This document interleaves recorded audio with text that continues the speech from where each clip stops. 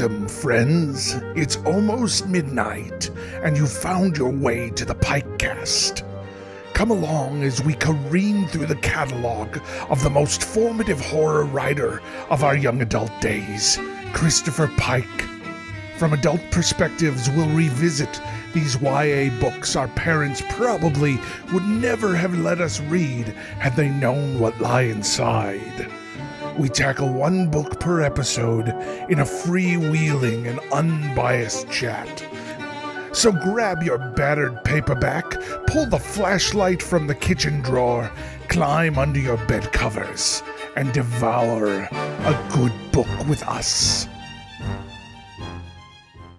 Greetings, fellow Pikers, and welcome to the PikeCast. I'm Cooper Beckett, and I'm thrilled to be joined by my lovely co-hosts. Hi, I'm Cassie. Hi, I'm Becca. Today, we're going back to the Point Horror days to dig into Christopher Pike's 1986 book, Chain Letter.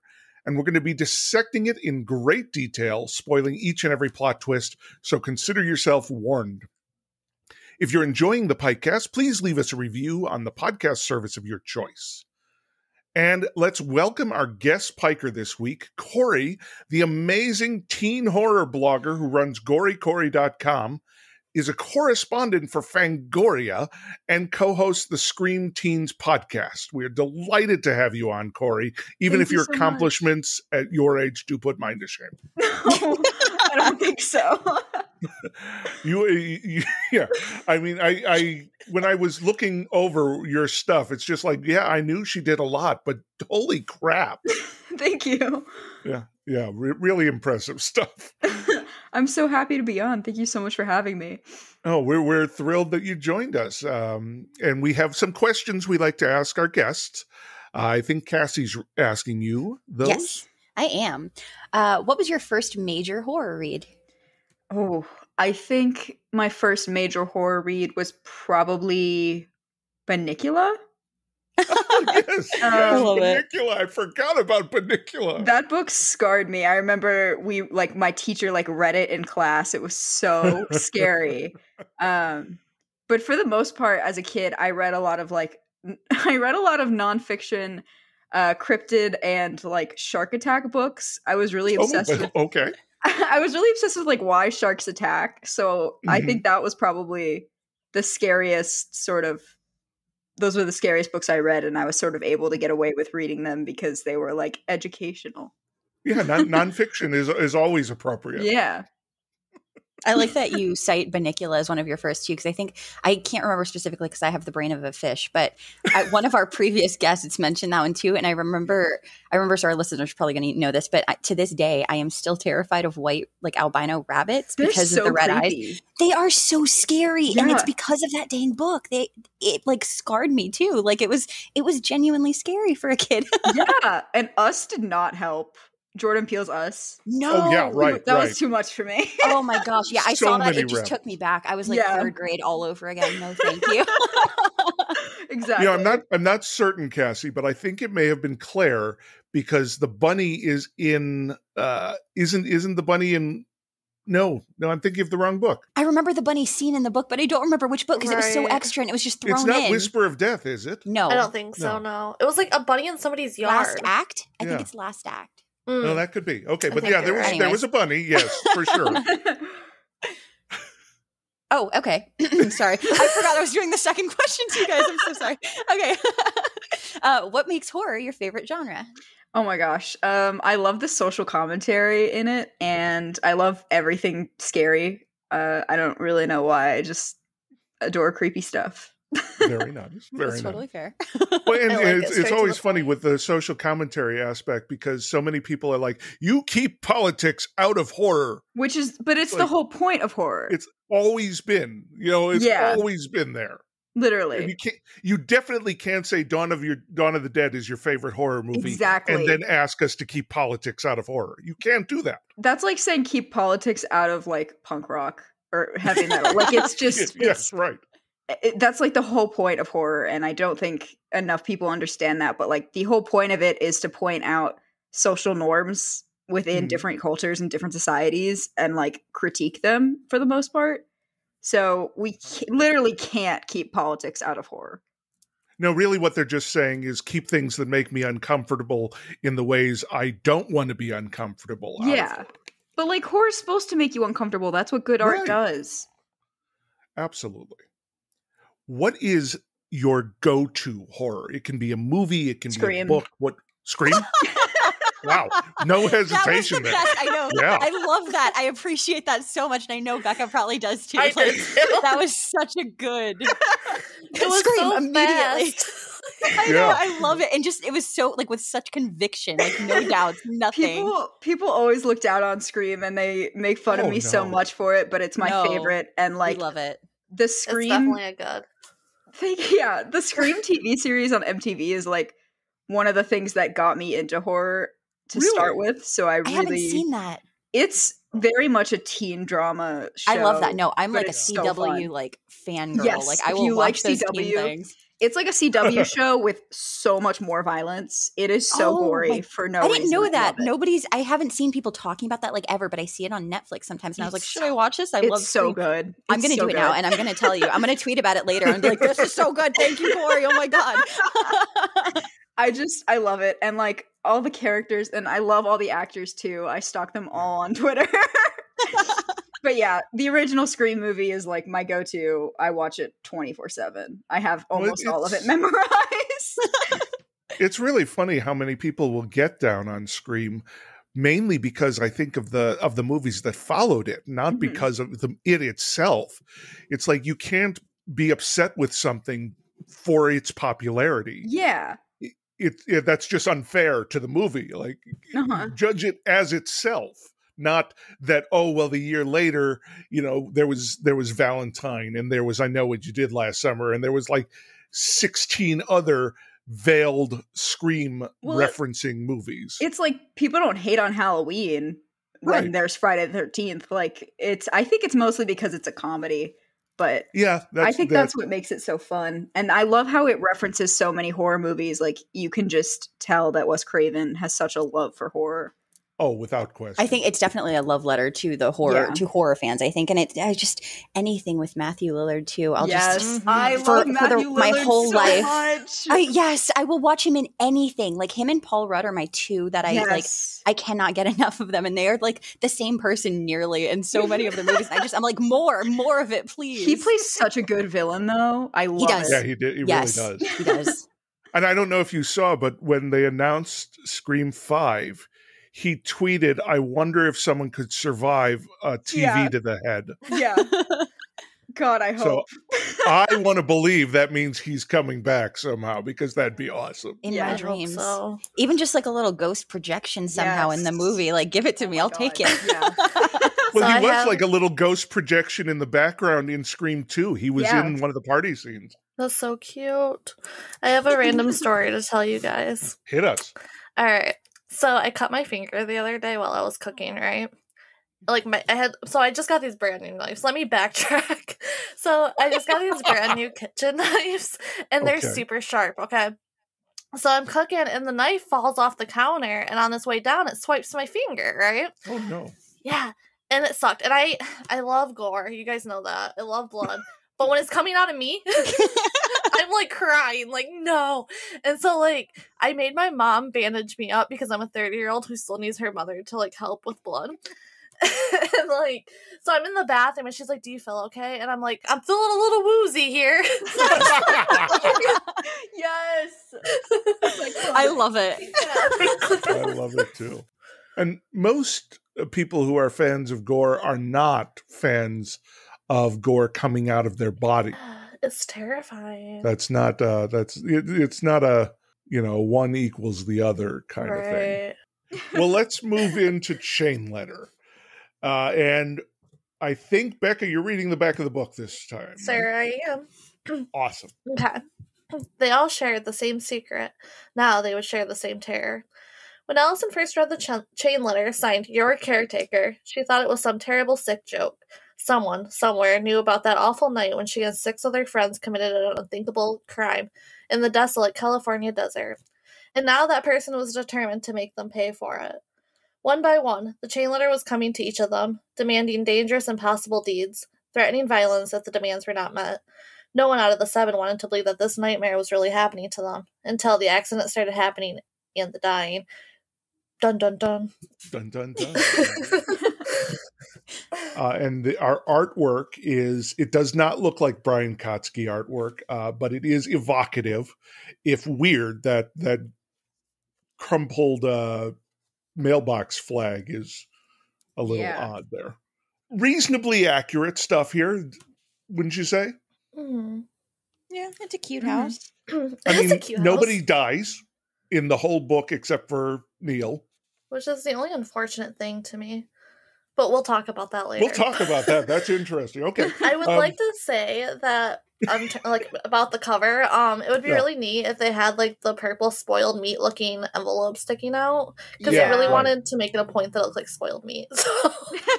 I mean, Chain Letter 2's cover is much better than Chain Letter 1's. Oh my god, I have that somewhere. I don't know where I put it. I can't wait to look at it. It's the scary hand crushing the envelope. Wait, there's a second one? Mm-hmm. There is a second one. Is it the same characters?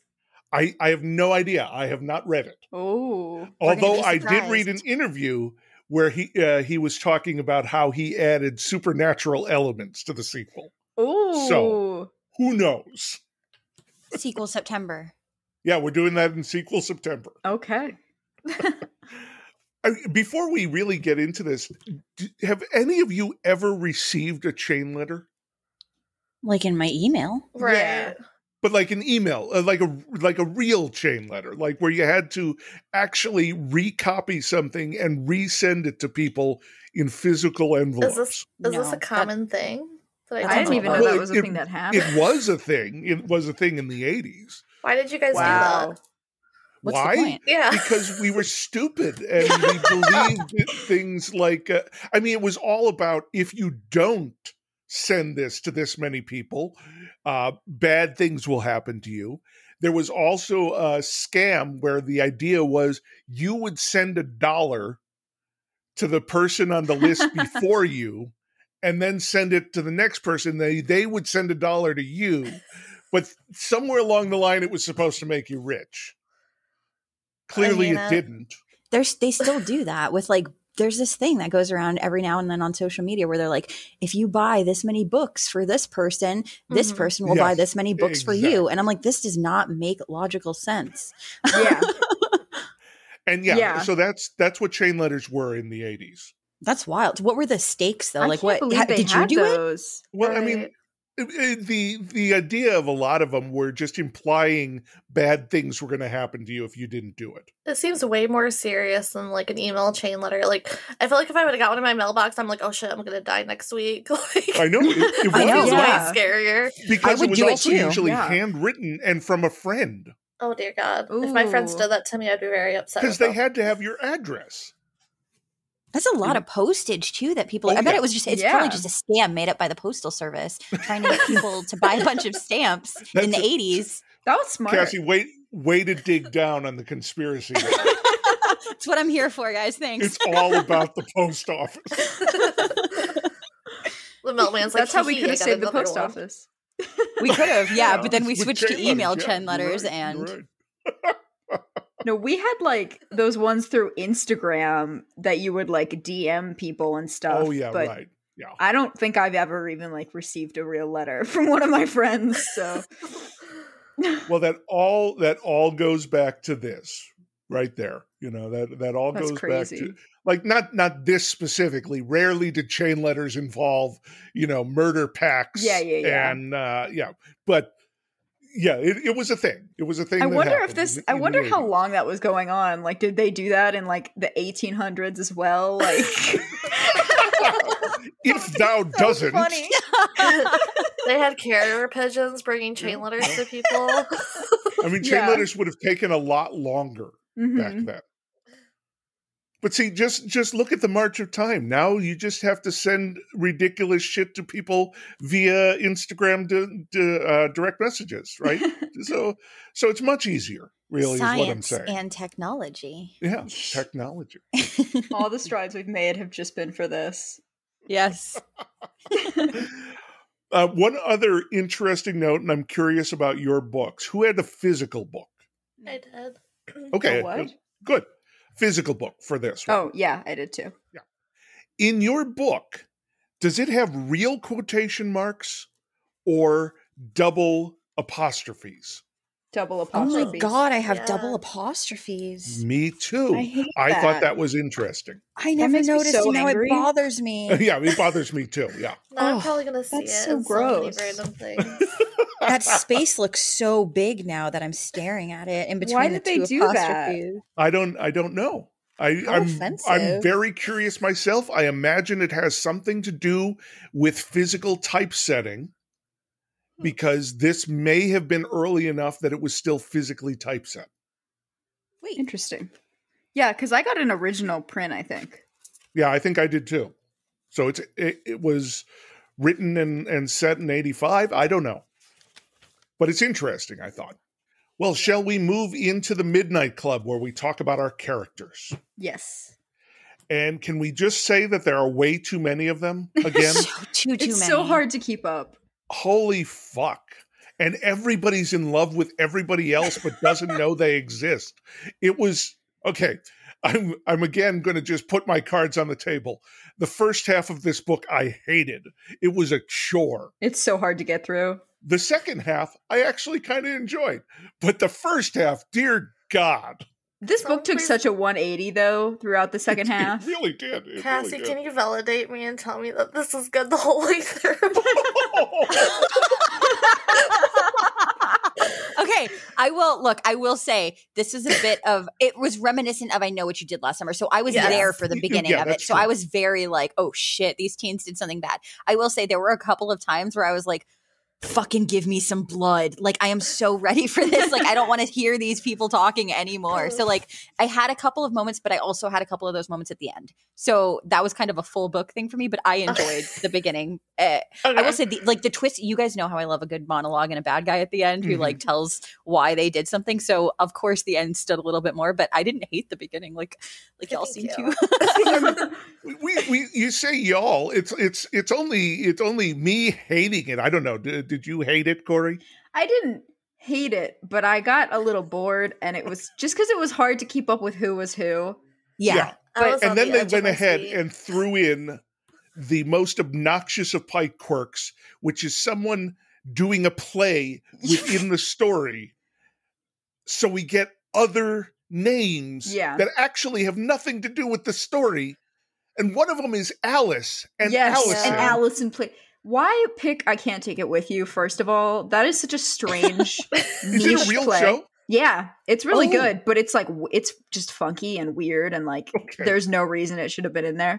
But I think once we started getting, I like the drama. Once we started getting into like the drama of her and Tony and all that stuff, I was there for it. But it took so long. It did. Well, let's talk about Allison Parker, one of our two ostensible leads, because I would qualify Allison and Tony as the leads here. Allison wants to be an actress. Her game plan called for 4 years in UCLA's drama department, followed by 40 years starring in Hollywood's feature films. Her chances were 1 in a million, so her parents often said. But she liked a challenge and she loved acting.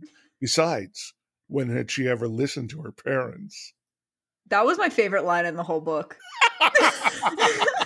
I love from the second that line was like, I was like, yeah, Alice is the best character, 100%. So much respect. Well, we got some description of Allison. Her black hair was long, curly, and unmanageable, contrasting nicely with her fair complexion. That's another one in that unmanageable dark hair that we realized with Grady last week.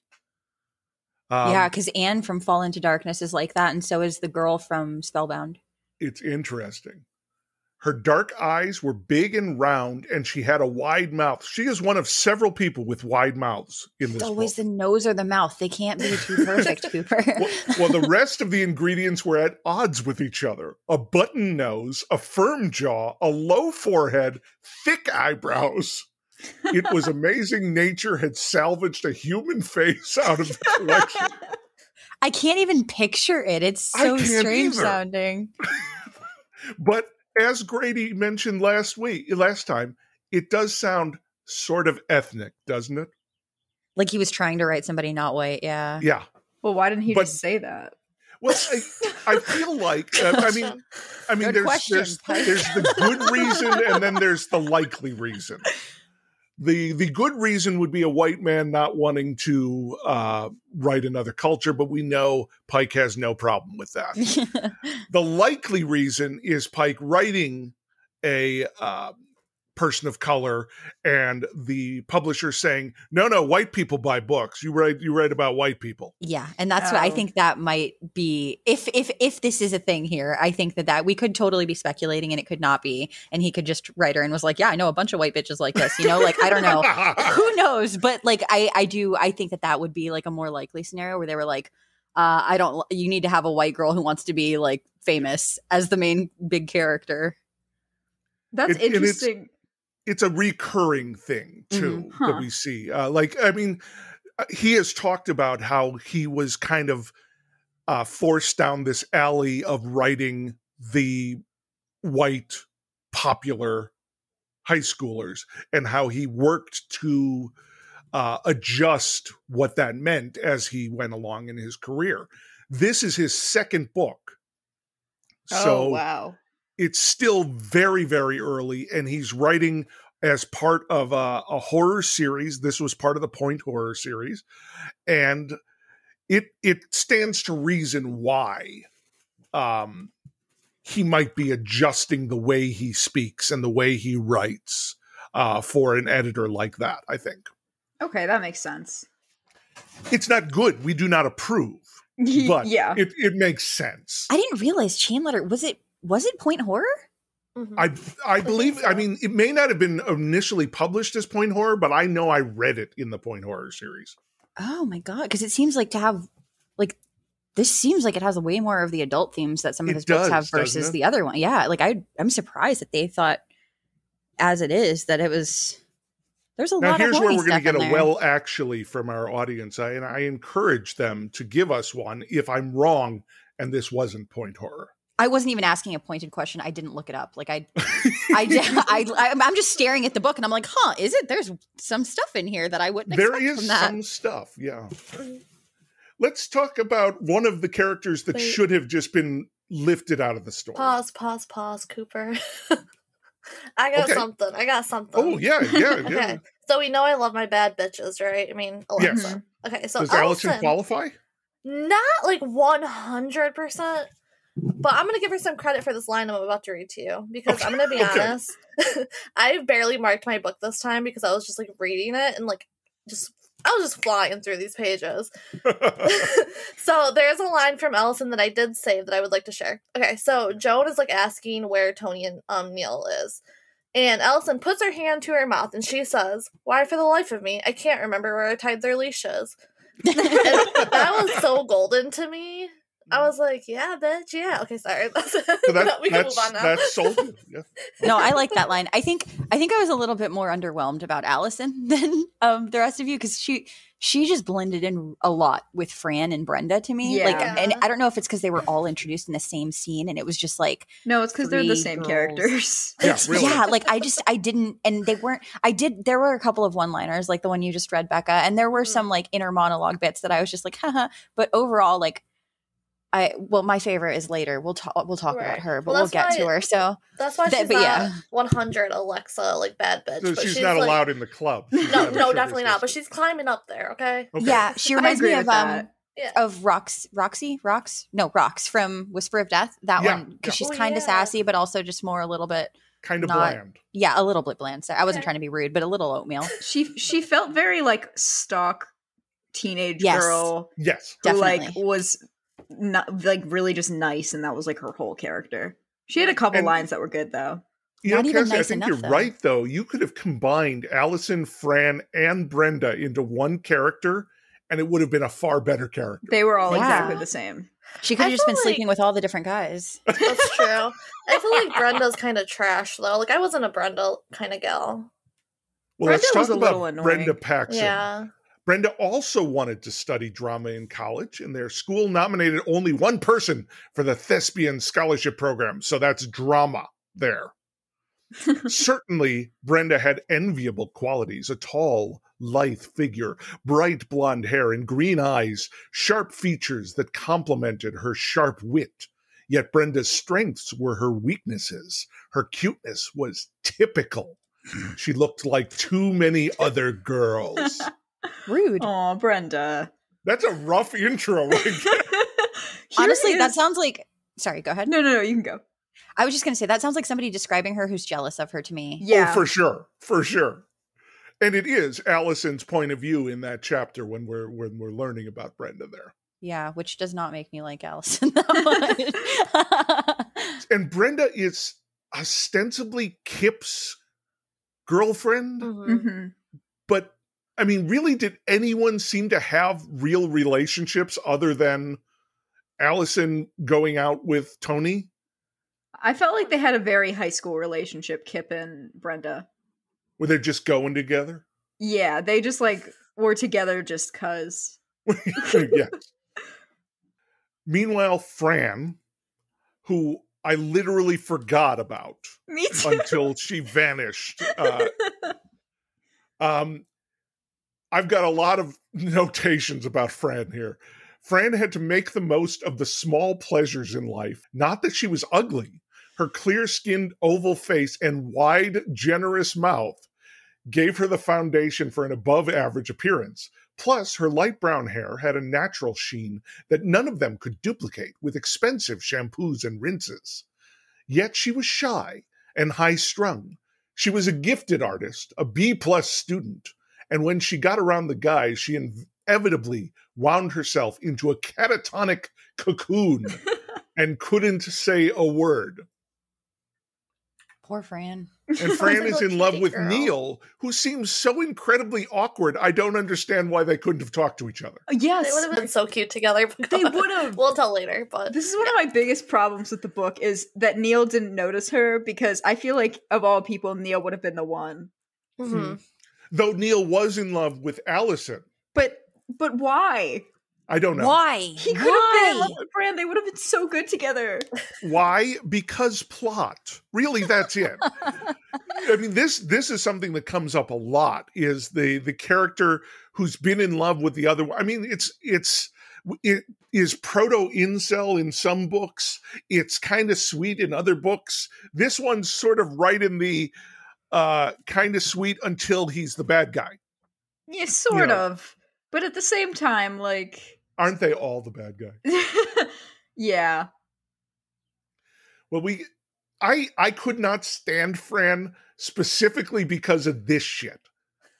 All of you think you know everything. I've seen lots of shows on TV, real documentaries, where weird things start to happening to a group of people. And what they find out is that a dark power is at work on them. Maybe that man has... There are no dark powers, Tony interrupted. Yeah, she has 3 paragraphs like that in the book. Yeah. I couldn't stand her. She's just a little superstitious. Not a little superstitious when she says, I've watched lots of TV, real documentaries. That's not a little superstitious. This is true and you're all not listening to me. Except it's not true. I think this is one of the one times, excluding Allison's one bad bitch moment that I mentioned, where I really actually liked the guys better, and that never fucking happens. Yeah. Ever. No, that is very rare in Pike's world. Yeah. But this line I found very interesting. Most of all, she's always been the odd one out. Never gone out with a boy, never been given much respect. Isn't that the standard B-movie background for a vengeful teenager? Yeah. That's not just creating a red herring. That's actually pointing to a character and saying they're the villain, but not being true.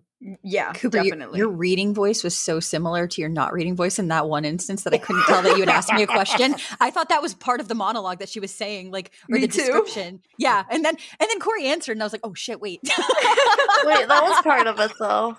Wait, okay. I just pulled up the description. Was it a quote? Sorry, this is I just pulled up the description of the second book, and Fran dies in it. She gets killed. So in it the is other... the same characters? Okay. Same characters, and they have to figure out that it is something supernatural. So she was technically correct. Oh, Is damn. it Neil back from the grave? Look at that. Fran redeeming herself in book 2. And Cannot dying wait. for it. We love Good a for redemption her. death arc. Well, speaking of the boys, let's start. No, These excuse also me. feel like, what? You missed. There's another girl. Yeah, Oh, I'm yeah, getting Joan. there.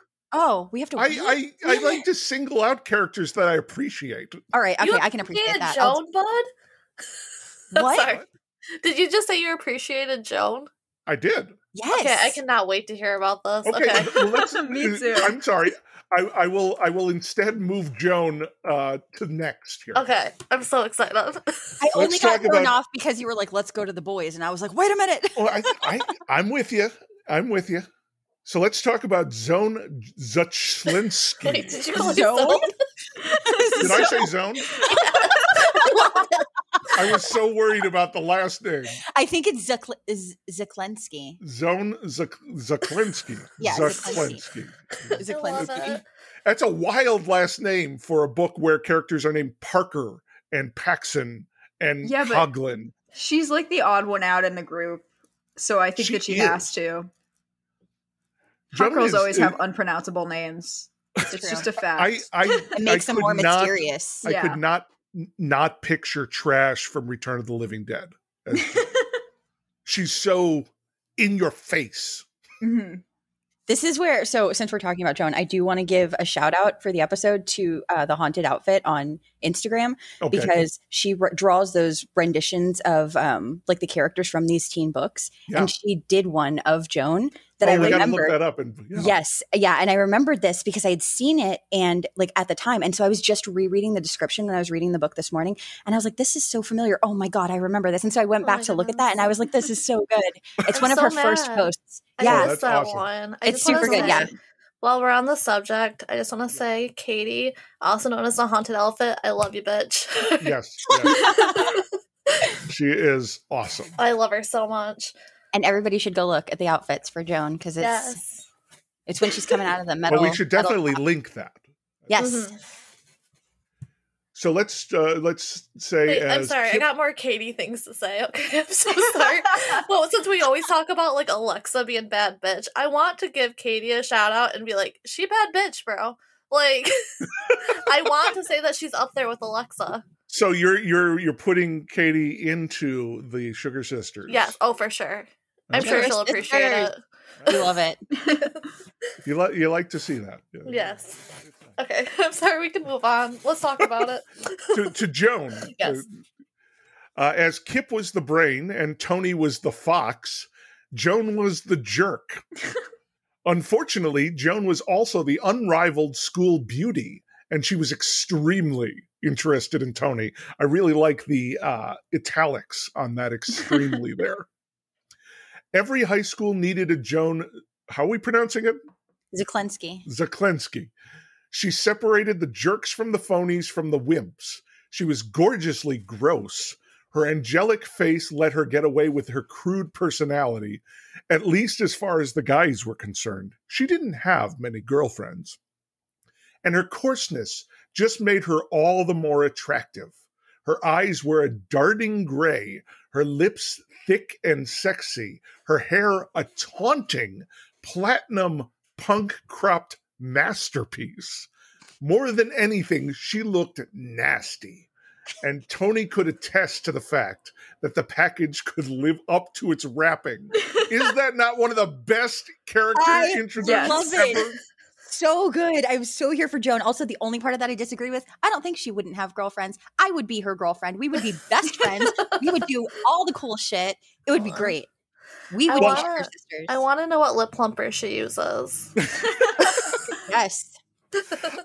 Here's What the kind of thing. toner for I her feel hair? like in modern parlance, Joan would be the kick-ass queer character. Yes. I think so too. Unfortunately, in this book, Joan is asked to spread the rumor that she's gay. Mm. And Joan had been prepared to model naked in the mall, slap the principal in the face, and burn down the whole city.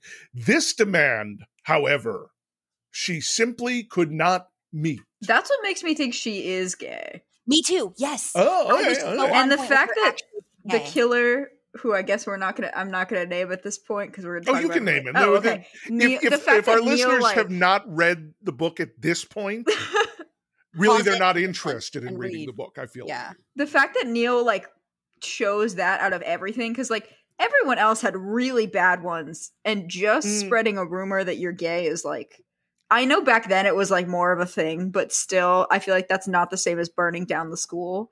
So It's very true, though Neil gave himself that task. Yes. So I assume he or knew streaking he in front of everyone in school. Yeah. So their There's that. tasks, they make sense to who they are, though, and to what their insecurities and personal beliefs are. Exactly. So that's why it's so fitting that hers is gay. And also, like, if you consider being closeted at that age, the pressure of that, not just from itself, but then the fact that her parent, like her father, is so strict, a policeman, they don't say it, but he's probably religious. Like, yeah.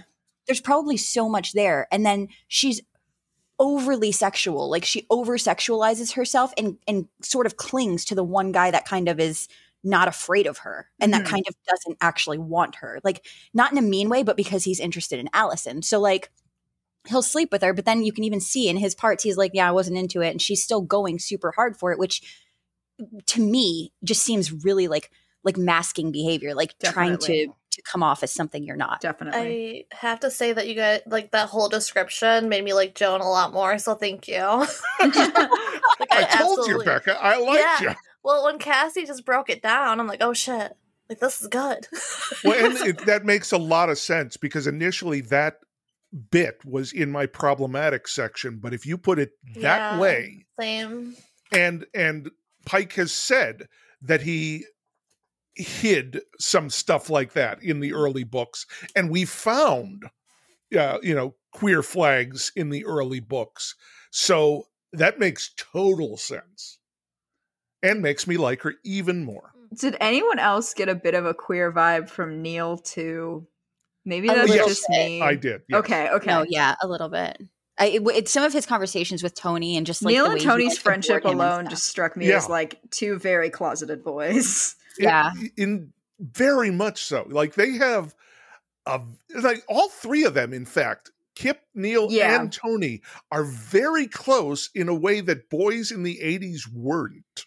And that's not to say that they were like in love with each other. I just think they were all independently queer, and that they were That's like, fair. yeah, I don't know. Okay, let's move on to the boys, starting with Kip Coughlin, who's sort of the goofball I get, but he has a 4.0 average and is going to MIT. The nerd. What? He's the nerd, right? Sort of. Is he? He's not really also a nerd. got the Maverick, the 77 Maverick car. Like they're not really defined as what they are. Like Tony is the jock. But what really are Neil and Kip in the archetypal scheme of things? Kip to me struck me as like the class clown sort of, who just like happened to also be smart at the same time. Yeah. According to this, he had a buffoon's nose and a rabbit's ears, plus fair hair that had an unfortunate tendency to stick up. You know Kevin J from Mean Girls? Is that his name? Mm-hmm. The mathlete? He reminded me of him. Interesting. Okay, yeah. But that's why he like super smart, but also like this is my personality. Like I don't want to be seen as like just this smart like brainiac. So also I thought I'm going to he be was like a little more popular than that though. Like not as dorky. That might be because I don't know. Mathletes are definitely not cool at all, and I don't think they would be driving a fancy cool car. So that's fair. I just mean cool. for the no. They were cool in high school. Just for the movie. Just for the movie is all I meant. That was the point. In the movie, they're not supposed to be seen as cool. Any mathletes listening to this, I appreciate you, and I think you're super cool. You are just one to be smart fair. cookie. Yeah, you're very cool. Don't let anybody tell you otherwise, especially me. I think going back to like when I said that like this is like one of the one times where I like the guys more, I think it's because like they really mixed up the stereotypes, because like Tony's like a jock. However, he's super kind in parts. I mean, I guess like he did hit a guy and drive off or whatever, but like he let's be clear, they all hit a guy and drove off. True. So we have to take their kindness. That's the floor right there. We need to go up from that. But I feel like he's done like really nice things in like his relationship with Neil and stuff. Like I just feel like even though he's the Jack, he's not like the Jack that we typically see in Pike books, you know, where he was like a douchebag. Yeah. I vibe. I feel like he and Allison to me were like, they are caricatures of the most popular, like prettiest, like best people. But then they're like, we have to knock them down and make them more relatable. And it feels too intentional, I think, to me, that it's like, really? Like, why? Like, there are so many times where they're like, oh, I'm so nice. And they're trying to drive home the point that they're nice, these two people. But then like, he just fucked over his friend knowing he had feelings for this girl. And the girl just blows him off. Like when they do the quote where she's like actually turning him down, she's an asshole, dude. Like I read that. I read it like 2 or 3 times because I was like, he's like, do you want to go out Friday? She's like, no, that doesn't work. What about Saturday? That's better, but still no. Sorry. That's it. Yeah, just like fucked up. So it was so rude. Mean. I know. If she had and just then said like straight out, like, I don't like you like that, it would have been so much better. Yeah, like just be honest. But like they were both just kind of jerks in my opinion. So like the way that they kept trying to push them as he's nicer than, he's not a normal jock. He's actually very kind and like deep. Like, is he though? He just fucked over his best friend in the world. Like, And judgmental. after saying he'd never do that. Too. Yes. Yeah. I have a thought coming. I'll take it. Okay. It's coming. So in terms of like how mean she was when she like turned him down, like that was fucked up.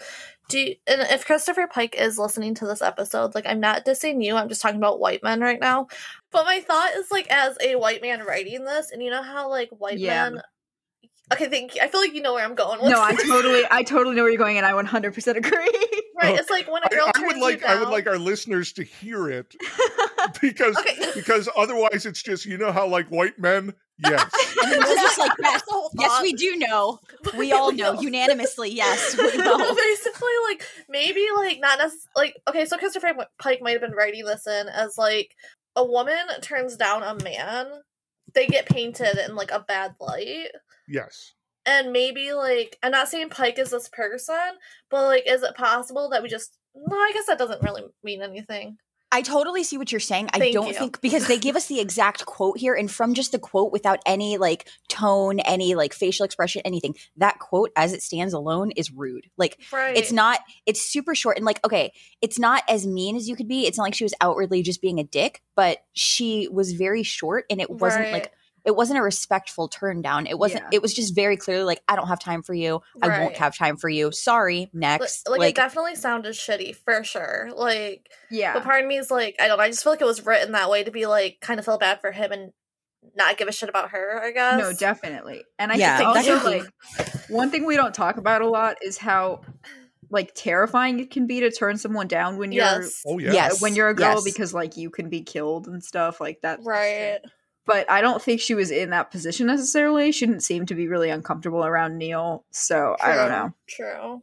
No, Which yeah, is and it just funny because he's the bad guy. Yeah, yeah. And we can only really take it from like, I guess, face value, just like as what it says, and like it. I think there are situations where I could have read that and just been like, oh, was he trying to just paint her in a bad light, or is this really how this happened? Right. But like, True, yeah. I don't know. It wasn't like he was even he was remembering, but it was just like it presented it to us as if that's a flashback to what actually happened, not his vision of it only. I don't know if I explained that right. Thank you guys for coming through it when I couldn't. I was like at a loss for words. Like, how do I put this? Like, understandable. No, it is a very it's a very welcome point because we have seen what we theoretically think is Pike putting his own biases into the work. Mm-hmm. And we all know as writers that we do that. So it is always interesting when we see things that look like obvious biases come across, because then it becomes whether or not it's about character or it's about author. Right. You know? So it's always interesting to me when it sort of stands out. Mm-hmm. Because otherwise you have, there's more than one character in here who is described as not, that the person they're in love with doesn't know they exist. Like I think Fran has that, and she's in love with Neil, who Allison doesn't know. It's an obnoxious, incestuous circle, really. But speaking of Neil, let's talk about him not as the villain. Let's talk about him as the character up until he doesn't burn to death in the house. He's another stereotypical Pike character, that like sick, thin, frail sickly boy yeah, who may have diabetes, which is another one of with diabetes. I was just thrilled. Tell me, ladies, that he didn't have AIDS. Oh, I Because didn't even think about that. Yeah. I thought that's where they were going with it, and when it was cancer, it's like, oh, thank God, we don't need another Pike character with AIDS. Yeah, I can see why you would think that from the Midnight Club too, but Right. it didn't occur to me in this one, but I can see it after the fact now. When they revealed, so I read this when I was younger, and then I haven't read it in a really long time. So when I was reading it, I was like, it seems like something else is wrong with him. Yeah, like he seems right. really frail and stuff. And then they're like, oh, he has cancer. And I was like, how do his friends not picked up on that? I picked up on Yeah, that. Like, exactly. what the heck? Exactly. They were a lot nicer about diabetes in this book, probably because he didn't actually have it. They were. But they were. they were. Like, it was a lot more open about it. And he didn't even have it. But, like, in the last book we read, Wait, did he not have it? No, he no, he just had cancer. Oh, because he was lying. And I thought I'm sorry. So by the end, I thought he had everything. Like, I thought he was just. Oh, God. I thought, yeah. And honestly, so I it's funny that you mentioned that chain letter, the next one goes into some kind of paranormal activity type of thing, because I kept thinking this one, like, because he was so strongly convinced that it was what he did and the mental toll of that and the guilt that was making him physically sick. And I thought that, like, that's such an interesting concept in movies and stories and stuff, just the way that your body can manifest trauma. And I thought that was really interesting, but then they didn't really go into it as much as I would like. And because they didn't go into it, I thought it was going to be something supernatural. Yeah. And then I didn't get that either. So I was like, oh, fuck. Like, I feel like they really, really oversell what a great guy Neil is. Yeah. Yeah. Really for no other reason than to throw us off the scent. But I think I think that made it more obvious, because I was like, well, who's going to want to expose them more than Neil? And who's going to talk about being, like, taking care of them? Yeah. And they kept putting him in places where it was, like, obvious too, but like, oh, he's sipping the water, he's drinking this, but of course his body's used to it. He's fucking got cancer. He's been taking stronger medications than that. Like, just so many little things that at the end you're like, oh, damn, like, I should have seen this. You probably saw it. I didn't see it. Well, the first time. I didn't want to see it. I knew it was coming, and I was like, no, not Neil. I mean, really, I often will be able to pick out the bad guy, but until he, quote, burned to death, I was not in the it's Neil column. Really? That was so fast. But the moment they mentioned, like, I mean, you could not have foreshadowed this any more obviously. I thought it was Brenda and Joan, like, working together. I could definitely see that. Yeah. I thought Brenda and Neil were working together. Oh, that would have been good. So this was the line that made me positive it was Neil, and it's on page 126 out of 200-ish. So far, the firemen going through the debris had found only one body, the charred and scattered pieces of a skeleton of an individual approximately 5.5 feet tall who had worn an emerald ring on his left hand. I mean, if you think it's Neil, you'd say it was Neil. Yeah, exactly. So that's what it was the obvious. only reason you would not say it's Neil is if it isn't. I mean, it was just like, okay, I see what you're doing here. Yeah. I have a question. Yes. How do we think he got the dude's body to the house? Like, because he was, like, really weak and frail. How did he? I'll be honest. I don't believe a single thing about Neil being the mastermind here. So do you? Okay. I mean, no. I mean, I know it. I know he is. I'm not saying that it was actually someone else. I'm just saying Christopher Pike did not give me enough to suspend my disbelief that Neil could do that. I didn't think he was smart enough, first of all. And second of all, like, I don't think he could have carried that dude's body to his house. No. How did he do that? Yeah, I know. Exactly. How did he do that? My guess is Pike actually had no idea who the bad guy was until he decided it was Neil. Because of all the things that are like, the thing about most magicians is they won't lie to you. They'll just distract you, right? Right. So most mystery fiction is about distraction, not about lying. Yeah. And when the caretaker says, "It has come to my attention that you suspect I am one of you, let this be made painfully clear I am not," that's lying. Yeah. And it's also, and that really just rubbed me the wrong way in this. Well, really I feel because for his mental state, though, he doesn't feel like he's one of them anymore. He feels like they've betrayed him and don't care about him. So he feels get that, but separate. He's also on the list of people he's talking about not being one of. Yeah, that's fair. I'm not saying he's not a little batshit bananas. I'm just saying. I'm just saying, as far as it being an outright lie, he could believe that. So maybe to him, it's his truth. No, I think he definitely did believe that because he felt like he was the man, didn't he? Yeah. Yeah. Yeah, because he started having this weird, and they don't go into it, but when you're going through chemotherapy and stuff, when you have cancer, there are things that happen to your body, to your brain that can alter how you're thinking or the things you remember or the things, the way your thought processes work. So it's believable. It just, the parts about him being able to physically carry out all that stuff, that's the part that I'm like, what are you doing over there? What is he just digging up a grave? How difficult must it be to dig up a grave? I mean, I know they dug it with their hands and whatever, but I just imagine him taking a weird wheelbarrow there and having to bring the body upstairs into his house. That would be... It's a huge slapstick really sequence funny. That's not, where the wheelbarrow keeps falling over and the body falls out. Yeah. And then, But it is absolutely unbelievable that he could do that. Yeah. You're right. Let's talk about Tony.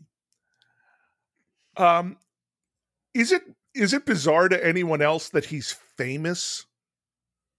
What? Yes. In town, he's the famous football player. People ask him for an autograph. Yeah, that is weird. That's not a thing. It's not a thing at all. Yeah, even in really small towns. That's so. Did he win anything extravagant? Because I could imagine in a super backwater small town if the kid is done something really great that's nationally covered, that would be something that you're super proud of, maybe. But I don't know. I've lived in really small towns where that's happened. And I mean, you can like the quarterback of the local, high school sports team, but the town doesn't generally, I mean, he is so convinced that he is a famous athlete that he's impressed that Allison doesn't treat him like the star he seems to think he is. Yeah. There's this quote here. He always felt both elated and annoyed whenever he heard of Allison's interest in him. Elated because he was attracted to her. Annoyed because she was fascinated with someone who didn't exist. She saw only his image, the guy who could throw the perfect spiral to the perfect spot at the perfect time. If she were to get to know the real Tony Hunt, that shallow, insecure jerk, she would be in for an awful disappointment. And then here's the besides. Neil had a crush on Allison, and he never messed with his friends' girls. So that was a lie. So there's a lot to unpack in this paragraph here. Because number one, Allison doesn't seem to give a shit at all about Tony's and who would? Image. Right. Exactly. So he's assuming something that's not true. He's lying about whether he's interested. It's just a lot. And he's so bland.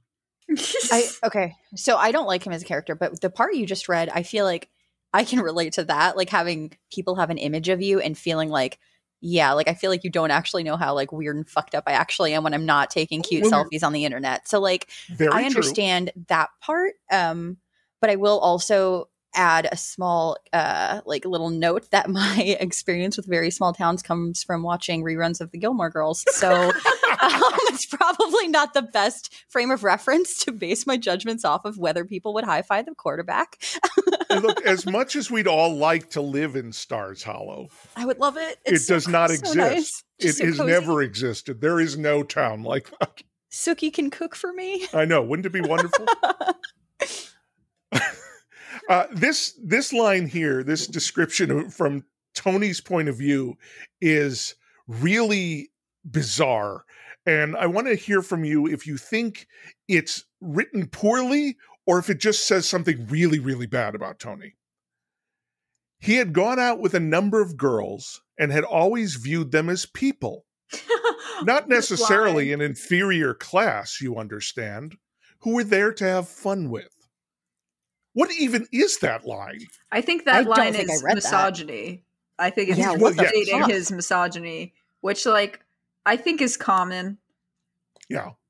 Especially in, like, teenage boys. So I read it and was like, yeah, that sounds about right.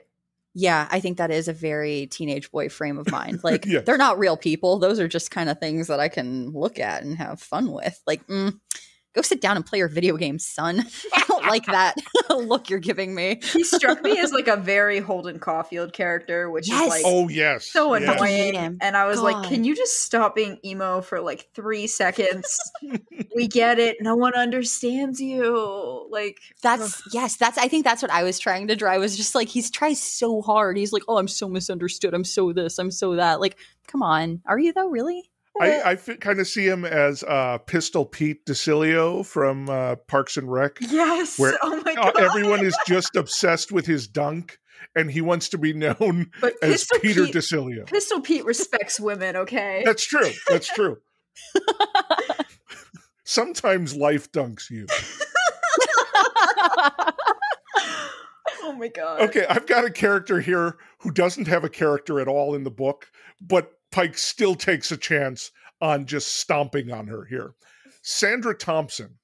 Who is that? I saw Sandra the name Thompson on the list. Plays Penny in the play. And overweight Sandy already looked like someone's mother. She was a fine actress, though. Wow. Like, he didn't need to be mean to this character. No, he just Poor wanted Sandra. to. That was just like a free shot. Yeah. And because we haven't had a teacher hate on in a while, Mr. Hoagland. Oh my God. He is short, pear-shaped, middle-aged man with a thin gray beard and a thick jet black toupee. He was a superb instructor, though, knowing how to offer advice that didn't cramp one's individual style. Can we talk about how every high school theater teacher looks like that? Yeah, exactly. I'm surprised he didn't have a guitar on his knee. Yeah. Too. Yeah. So those are the characters. That's the Midnight Club. And we're going to take a quick break. And when we come back, we're going to get deep into the plot, as it were. Stick around for more of the PikeCast.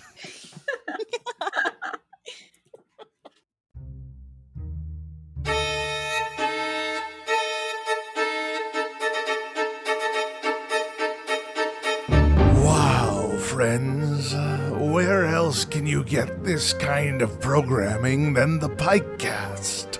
Nowhere, that's where. But we're trying to keep the lights on here. If you like what you're hearing and want it to keep happening, jump over to our Patreon at thepikecast.com/Patreon and throw us a few bucks to join our private Discord server. Higher tiers get books, stickers, bookmarks, and even personalized shirts. That's thepikecast.com/Patreon. Now, we realize we've been negligent here at the PikeCast, so we want to take a moment to shout out to each and every one of our many wonderful patrons.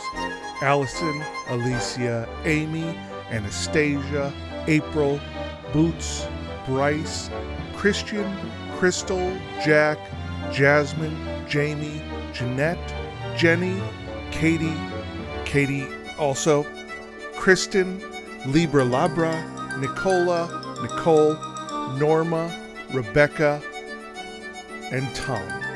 Thank you so much for your support throughout all this time on the PikeCast, and we will do our best to not neglect thanking you again. Once, Osgood and Frost were the up-and-coming stars of the burgeoning paranormal investigation TV show craze before a hoax put an end to their friendship, partnership, and television careers. Now, over a decade later, Prudence Osgood is a barely functioning alcoholic ghost hunter for hire. Her yearning for mystery and adventure is reignited when she receives a cryptic, untraceable email. She can't resist embarking on an investigation that tugs threads, winding through a sinister series of disappearances, her former partner's family, and a night 20 years ago when a semi blew a yellow light and nearly killed her. Reviewers are calling Osgood Is Gone a masterfully vulnerable and relatable 21st century horror story, and a bourbon-soaked supernatural mystery with sparkling dialogue that sticks the landing on LGBT characters, and main character Prudence Osgood, as tortured as she is clever, broken in all the best ways, and a true heroine for our times. Buy it today at Osgood Is Gone as a paperback, ebook, or audiobook narrated by me, JJ Ronvier. Welcome back to the PikeCast. Now we're moving into Remember Me. Well, we already talked a lot about the plot, but this is where we really dig into the plot. I didn't feel the menace at all in the first third of this book, while everyone else is panicking, sort of. Mm-hmm. Including Neil, who's saying it's like we're in a haunted house. We can't leave. That's like deep.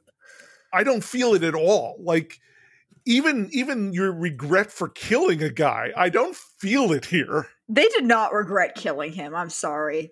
They were just mad they were in that situation to begin with. They didn't care about him. They were all really drunk. Yeah, like all of them. Like we've noticed in Pike that our teenagers are drinking like alcoholic adults usually. And like here's the wait in traffic. This is from leaving the Beach Boys concert. Yes, I'm glad you mentioned that because I was excited about that. I really liked the band and I was like, yeah, I would go there. I do too, but it is funny because he felt loaded and hadn't even had a drink. Then again, there had been enough dope smoke in the air to waste the security guards. The Beach Boys drew all kinds. We all know the Beach Boys fans get wild. It's just such a weird band to put that on. I love it. It is very weird. And I like, that's one of the random details in this book that I'm like, I really love that. I don't know why it's there, but I love it. I just read it and was like, wow, this is dated. Yeah. Oh yeah. And I believe this is Kokomo Beach Boys here. So This isn't even like Beach Boys at the peak of their power. This is 80s Beach Boys. Oh my God. But the wait in traffic was tedious. The concert had strung them all up, and now they had to move like snails. A half hour later, they were still captives of the carbon monoxide spouting train. To pass the time, Kip, who was driving naturally, and Brenda set to work on the remainder of the beer. Joan even had a couple of cans, though her dad always gave her a sobriety test when she got home from being out late.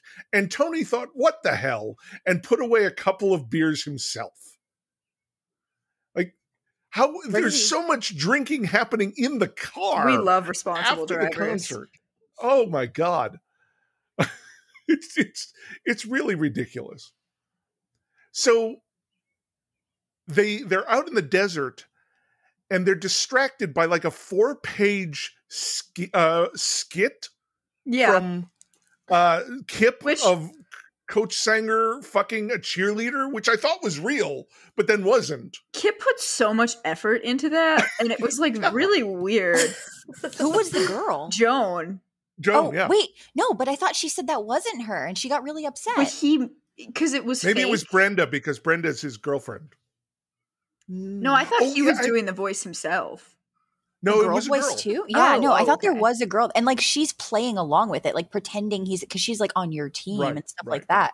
So I thought I Maybe don't it think it was was Joan Brenda. though, Yeah. because Joan got so upset. Like she's like, I would not do this, and that's another thing too, which is really weird. She like got so upset at being like at possibly being seen as like in the sexual like way, even though she's so overtly sexual with Tony. Well, that was like a weird, like that was first of all a grown man that like they were accusing her of having sex with, and like I don't know, the fact that Kip like that was so long. The recording, the fact that he put so much work into that for that stupid joke was like really strange. Right. You can And what tell are the that he was just like chances they're all slut in the shaming car? her. Yeah. Yes, yeah, and yeah, I would be pissed too. But then she reaches forward and turns off the lights. Yeah, Which right, is the right. weirdest thing you could have done.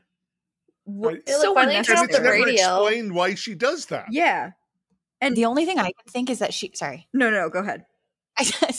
The only thing that I can think is that she, like, I know that if I've been in a situation where I'm extremely like distraught and overwhelmed, like if a lot of people are saying different things at once, like my brain does not compute it. Like it won't work. So like I know that one of the girls was like, turn the lights off. And then there's a Right. lot, like you hear the Oh. sound, you hear people laughing. So maybe she just like meant to turn the sound off, but like because she was so frazzled and upset, she just hit the lights. But like they don't explain it or anything. It's just like she just makes this poor decision and nobody knows why. And then they almost die. Like I have a Also, I don't question. know what the Maverick dashboard looked like, but it may be one Yeah. of those where the light is right on the dashboard. that's true too. So it's possible that it's not an outrageous, weird decision. Yeah, Mhm. that's true. What was the question? Do you guys think it's her fault, or do you think it's anyone's specific fault? Well, no, I think mean- it's the guy who was drinking at the wheel. It's his fault. Agreed. Okay. Yeah, Yeah. agreed. But it was And I dark don't- out. I mean, it was all of their faults. Yeah. They should But just not have been driving. The guy drunk. drinking at the wheel, it's his fault. Okay, I agree. Yeah. And that was Yeah, and I Tony. I think it's a shitty situation to put like that. Just trying to imagine being Joan in that car, like that's fucking humiliating. Yeah, and like exactly. not even you. And these people now, you're like, do they actually think that's me? Like that's not me. Like I've been way more upset over like much less of people thinking different things of me. So Yeah. I can understand being pissed and upset and frazzled enough to hit a wrong button in a car. Definitely. So they hit this man. We never know anything about him, which I found interesting. Like we never learn about him. I just noticed in the paragraph about the man, an interesting Neil connection. So he lay on his back in a relatively casual position, no limbs bent at radical angles, his tan sports coat flung apart, untorn but filthy with dust. He was not old, 30 perhaps, nor was he tall, having Neil's slight build. Oh. The eyes were wide open, drawn up, focused on the mythical third eye. The gaze unnerving in the trembling light and the haunting wind. It was the mouth, however, that dropped Tony to his knees. A ragged trail of blood split out the corner of the slightly parted lips, and still the guy looked like he was grinning. I thought that was a really visceral paragraph. I really like that. Yeah, I think that's awesome. Was he just like walking in the middle of like No idea. nowhere? Yeah, like what the hell? Like Why was he Like the there? tan Right? sports coat is interesting because it suggests something like he had to have broken down and been walking or something. Or are we expecting that he was a mafia guy who was brought out into the desert and left for dead or something? I Or really was he hope- just some weird dude who was like Yeah, well, that's true. creepy? I'm hoping for the mafia scenario. That's where you're going? Yeah, that's what I'm hoping for. If that were the case, I feel like someone would have gone out like and found his body or tried like Yeah, probably. someone would have looked for him, right? I don't Not get why just they Neil buried going him. out there with his wheelbarrow. They could have just left him on the ground and nobody would have known who hit him. Like it was in the middle of the desert at night. Like somebody could have found his body, given him a proper burial, alerted his family, and they still would have gotten away. Like That's something. What would you guys have done in that situation? Well, hold on. I would've called the I love police. that Cassie is our friend in the car who's just like, look, let's just go and we'll never say anything about this. No, I'm not. Look, they had already made the decision to leave, though. Like, I'm saying, You'd if probably I had get already flesh made of the the decision, wheels or something, though, right? Like they could trace it back to the car. Likely, yes. And that's another thing, too, because remember, they're like, he's like, it was dented in the front, Kip says, but he's like, that's the same dent that's always there. Like, was it really, or was he lying? And maybe there was like a little bit of blood or a little something on there, too. Like, they don't really go too much into it, but I feel like that's a big plot hole. Like, why bury him? Why go through the step of doing this when you could have just driven away? It's not like it was down the street from your house. Well, I think they felt so guilty about it that they were like, we need to do something. That's understandable. Yeah, so they wanted to give him a burial. I think it was definitely like a panic situation. When the burial is also family. about him being lonely out there in the desert, which I actually like. Mm-hmm. That it's an unmarked grave, so he'll never have visitors. Oh, So But- makes me so sad. And I then know. Neil puts evidence on the body Yep. with his cross. And we didn't see this at the time, but takes his ring, which that's yeah. Well, that's also very weird there. Like, I thought maybe the guy is the caretaker. Maybe I got to read this second book. But what are you supposed to do in that scenario? I'm just curious because I never really in thought that scenario, about it. what you do is I they're assume fucked. you go to the cops. They're high schoolers drinking and driving who killed the person. Mm-hmm. So they're and manslaughter charges at the least.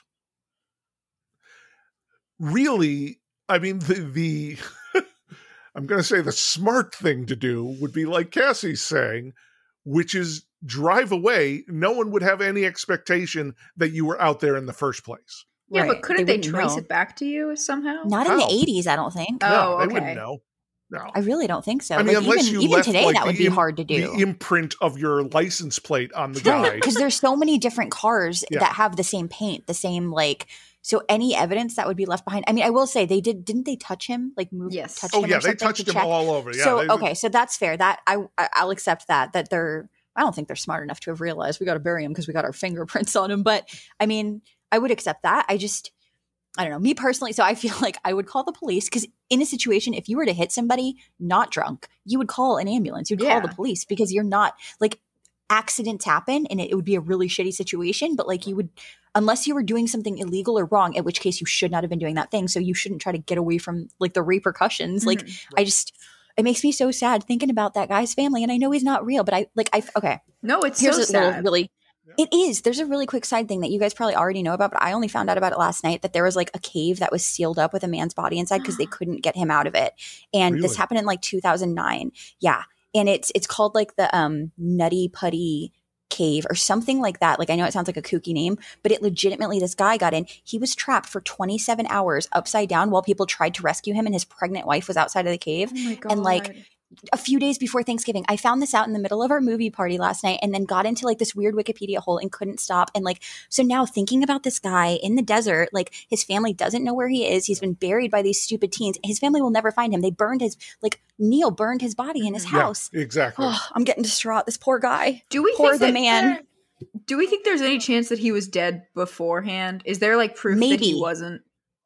No, I there don't think isn't, so. no. They even open it up as a possibility. So that's what I like to tell myself happened. Yeah, because it's weird to me that he was just there on the ground, just chilling. I will say they said that they felt soft thud against the side of the car, which implies he was up, Oh, right? yeah. Not down, because I feel like they'd run him over if he had already been on the ground.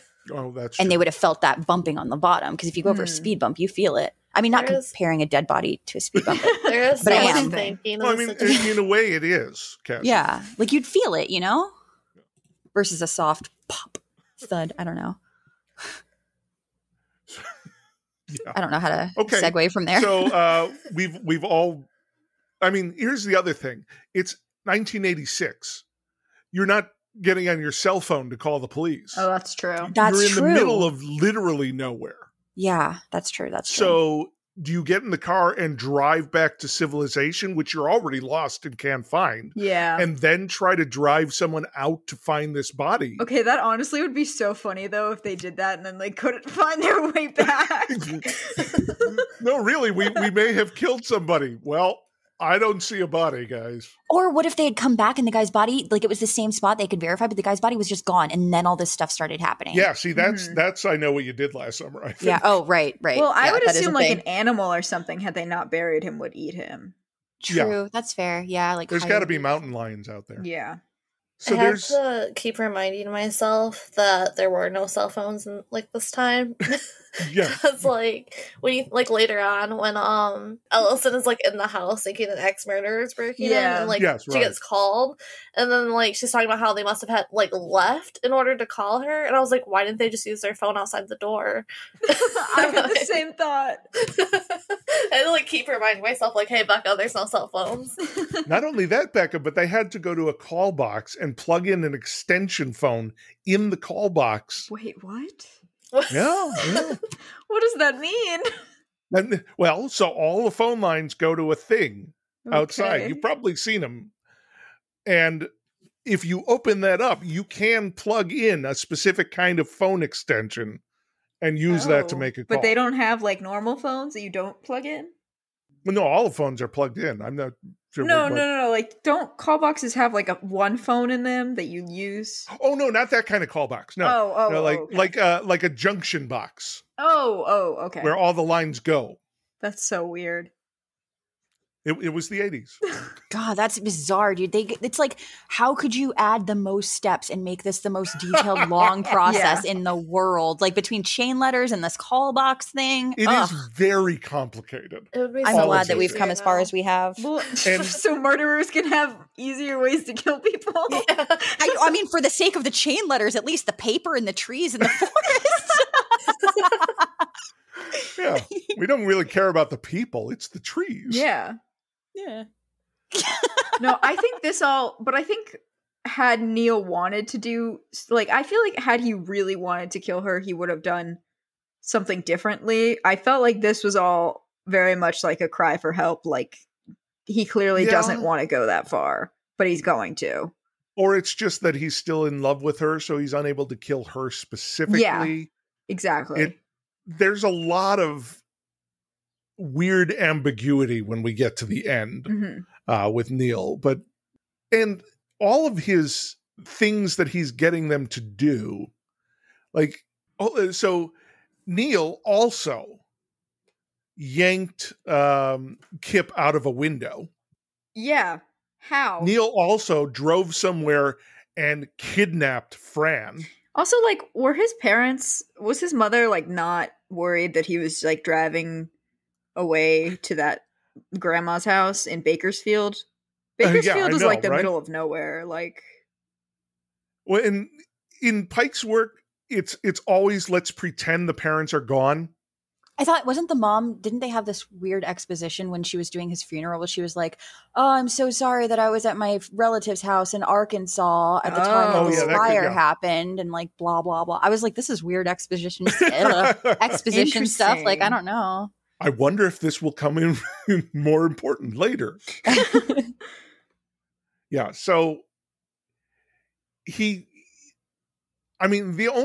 found from the moment Allison gets her comeuppance on the stage, that's where the book turned around for me, because he drops a light on her, and not only does the light hit her, but she actually breaks the light with her fingers and gets zapped from the exposed wires.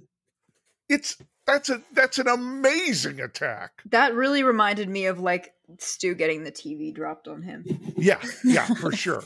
And it's also impressive that she didn't die right there. Yeah. But that was right there. It's just like, okay, I'm on board. Okay, yeah. But in the meantime, Brenda is told to tell all the teachers to go to hell. I'm sorry. Brenda had the easiest, tasks. I know that's lame. I want to know but... about this guy here. Okay, so remember she goes into the English class and she tells that old woman to go to hell. And then a short black-haired boy whom Allison recognized but whose name she could not place stood in the back and said with a straight face, Miss Fogelson, I don't believe that Brenda has done anything that could be called illegal.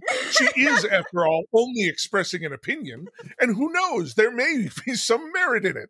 I suggest we listen with an open mind to whatever she has to say and don't get upset. That was I the love best that character guy. in the book.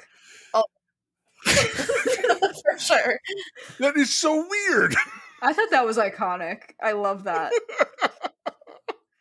Okay, why don't we move into the Eternal Enemy now that we're nearing our discussion of the end of the book, because Neil is the bad guy-ish.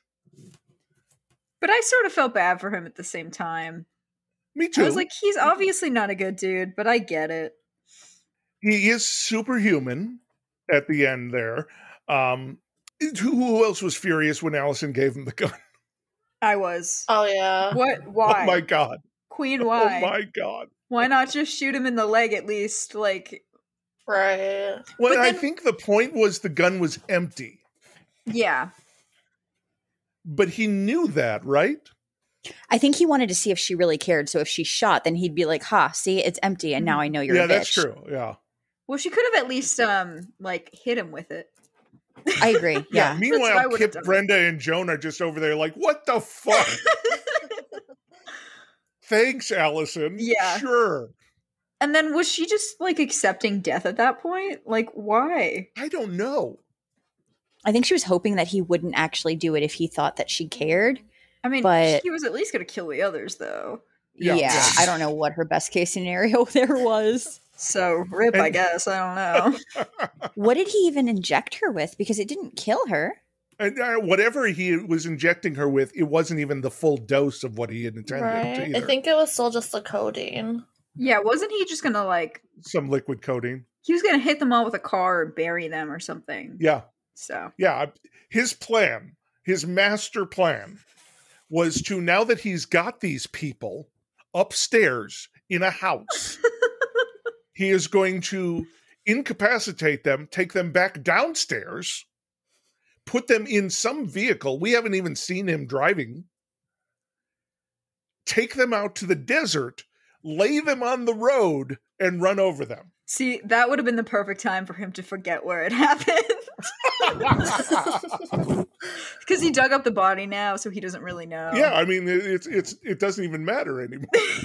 I just picture him driving through the desert with all the kids in the back seat, Yeah, just like oh. taped up and tied up. Yeah. And this they're it? all waking up, and yeah. The sun's coming up and he's just like, fuck. Okay, I'm just going to kill you here, guys. I don't know where it Sorry. is. Also, like, how is that your solution, my friend? You saw how one death and one kill turned you into like I some kind of like know. weird, wacky guy. Like, why are you going to kill everybody else? He also burned the dude's body, and then he was like, "We'll all be with him," but Yeah, he right. won't because the body's gone. So, And let's also be honest here. He is just as responsible for the death yes, as Allison, let's say. yeah, Because Allison's only fault, according Was to the being people in the in the car, was pointing them in a direction. yeah. So Neil doesn't get to play this weird high and mighty card. It's so weird. I think the only reason he does is because he was like the one person to be like, "Let's call the cops." Yeah. But he could have done that at any time.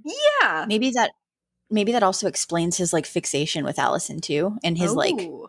the way he adores her, just because she is the only other person that he feels like was blameless to an extent in this situation. Well, did although Fran neither of do them anything told. either? No, I didn't think And Fran did Brenda anything. really Well, she's- didn't. Other than be annoying, Fran didn't do anything. Which like Brenda, mood? which one? Brenda was like yelling to shut off the lights, right? But she didn't. Yes, Brenda was the weird, let's shut off the lights in the desert person. Wait, why would that's just okay? Because she thought it was funny, I think. I don't I don't know weirdo. either. These They have a characters didn't make really- any sense to me in Right, they have a that bad whole idea chapter. of what a joke is. Turning off lights doesn't seem funny to me. No, I bet Brenda's the kind of person who dips her fries into the ketchup bottle Yes, instead of Ew. pouring. yes, for sure. I She like that we probably just orders all- her Big Mac rare. We're just taking shots at Brenda at this point. This is just shitting on Brenda. Well, Fran's not even worth our disdain. No, Fran's too Fran. forgettable. Fran She's literally such didn't do a- a single thing in this book. I know, and you could have just completely taken her out. She also gets the first letter. I thought she was going to be the main character because of that.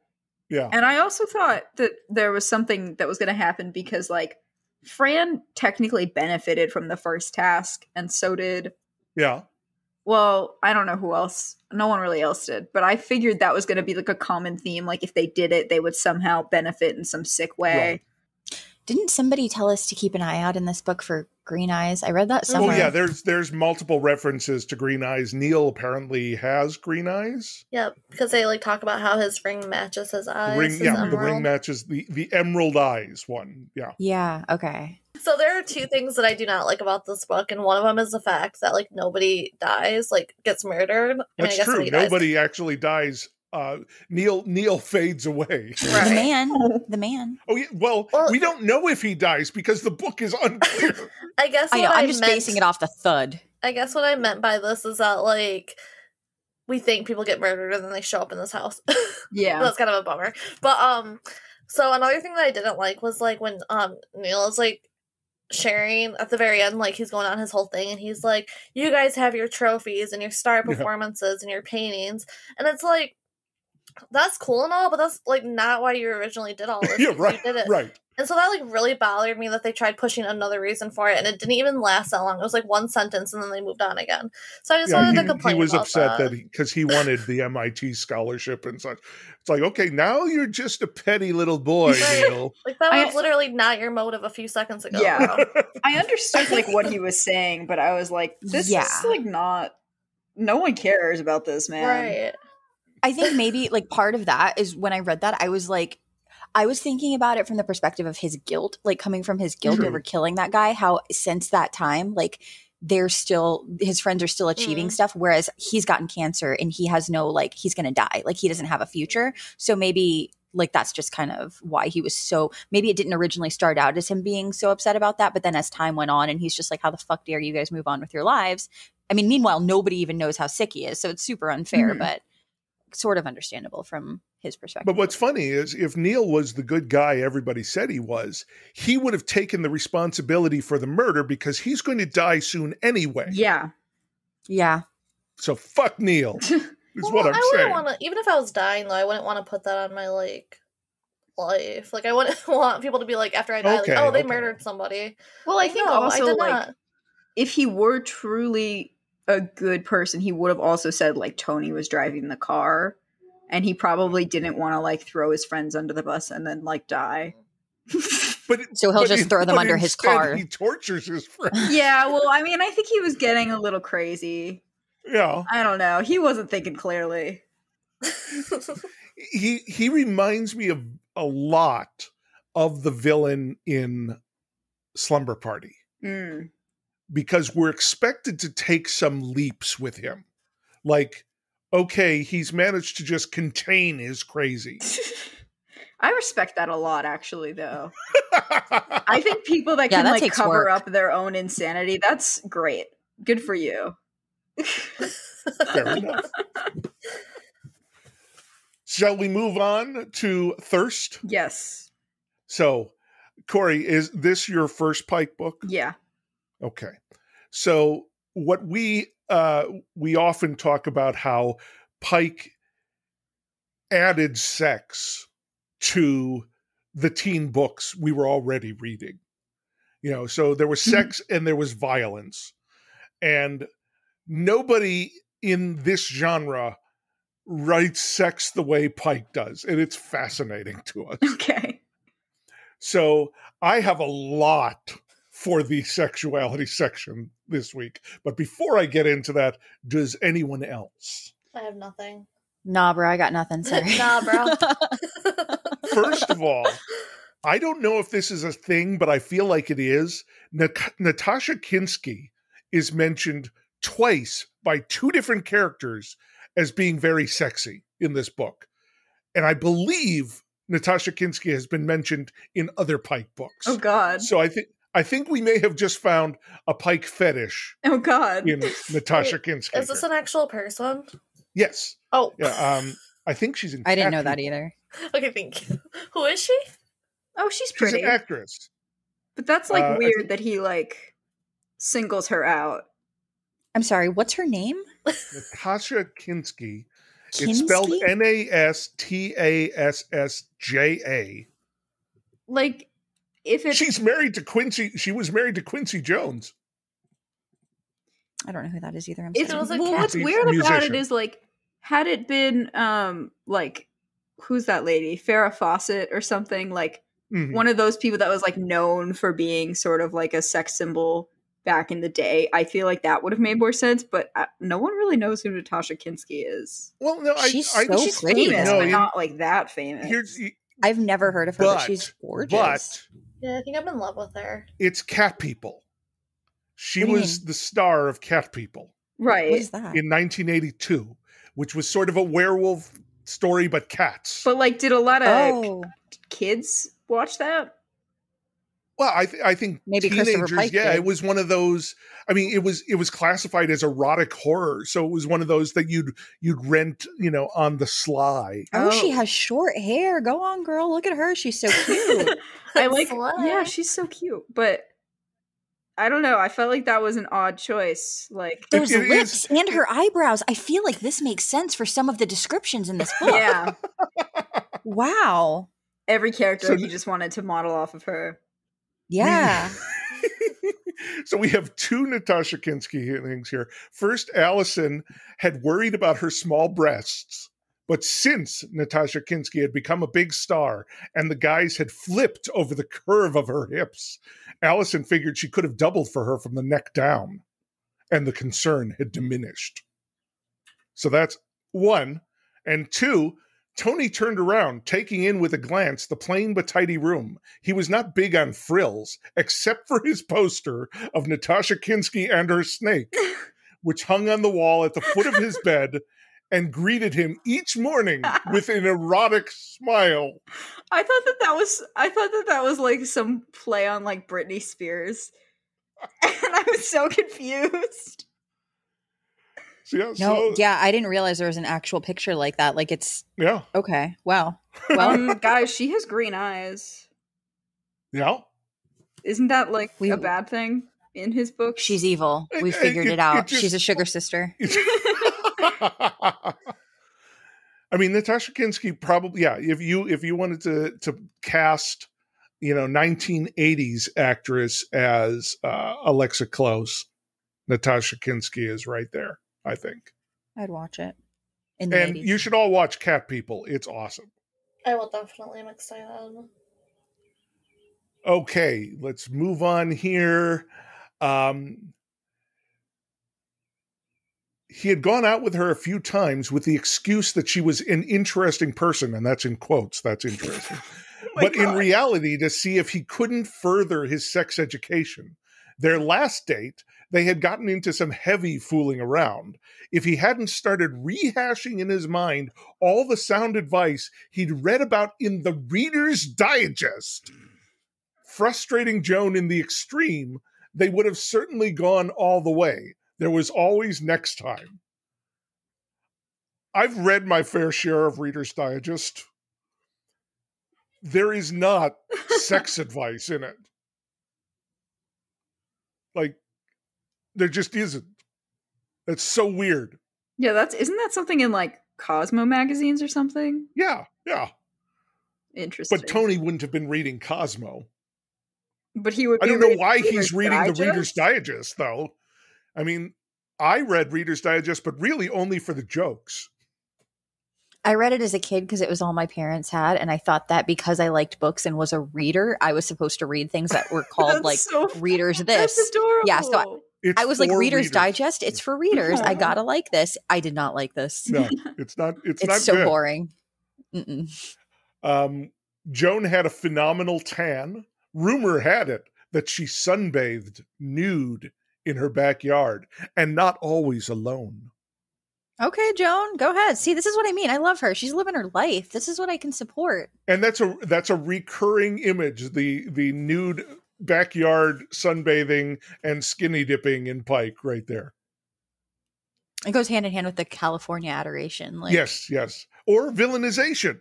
Yeah. Because he goes back and forth. Like this one, Allison's interested in California and being an actress, but she's not the bad guy, like in most others where the person interested in California and acting and modeling are the bad guy. It's weird. Interesting. He's like, "Let me Allison switch it is a up for good you." girl. She had no intention of giving up her virginity on the first date. She would put up a fair fight, so she told herself. But she was kind of hoping to put some tarnish on her good girl image.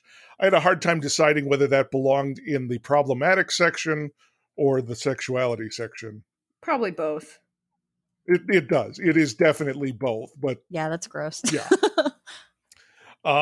This one, I want someone to explain this to me because I still don't understand. He had a hand resting on her bare knee, and the other one was tracing erotic circles inside her ear. Yeah. And this was not her imagination. His touch was a pure delight. Inside her ear. So he's literally sticking fingers in her ear. That's like so What is an erotic circle? Yeah. Are there erotic triangles? No, just circles. No. It's because it's hard edge. Triangles, no. The angles ruin it. But yeah, it's that just, I didn't get that at all. Yeah, that was erotic odd. ovals. So here we go. Allison was kneeling by his side. She had on a green t-shirt and sexy white shorts that showed her legs to the point where his imagination could comfortably take care of the rest. Oh, yeah.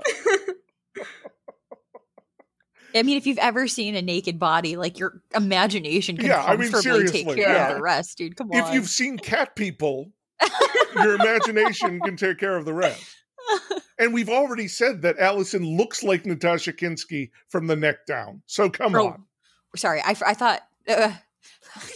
I forget that Cat People is a movie, and so when you keep saying that, I keep thinking like from the movie Cats, and I was like, yeah, I guess I can see what you're saying. I was like, it would be a little different, but sure, Cooper. I like that you're willing to go with that. I was really trying to be supportive. We don't kink shame, so if you... Oh, God. I was just trying to be like a good friend. Oh. I'm dying. I need to watch this movie now. Oh my God. Oh my God. I just like that it's not kink shaming that. So like, I just so readily agreed too, even thinking that you were talking about actual cat people. I know. This is what makes you an excellent co-host. I'm legit blushing right now. I hope you know. are ride or die, Cass. I really am. Wow. Oh God. Okay. Here is the worst way to interrupt a sexy moment. We have to talk, Tony said, coming out of a lengthy kiss in the cramped confines of the front seat of his car, taking back his left leg, which had somehow intertwined with Allison's right leg. They were not lying down, but they were far from sitting.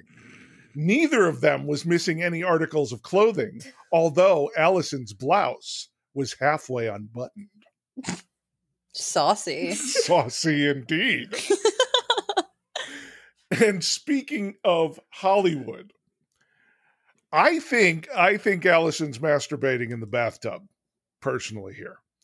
The wet warmth was a delight, slipping all but her kneecaps and face beneath the bubbly surface. She closed her eyes and thought of how when she was rich and famous actress, she would have a jacuzzi installed in her Beverly Hills mansion where she could entertain Tony in the way she had read about in Hollywood Wives. The erotic film strip was only half over. They still had their bathing suits on when the phone rang. Oh. I thought she was just daydreaming, but I can see. Was this like when the lights were starting to go out? Yeah. This is the build up to the end. She's taking a bath. Interesting. I thought she was like really scared and was just trying to like take her mind off of it.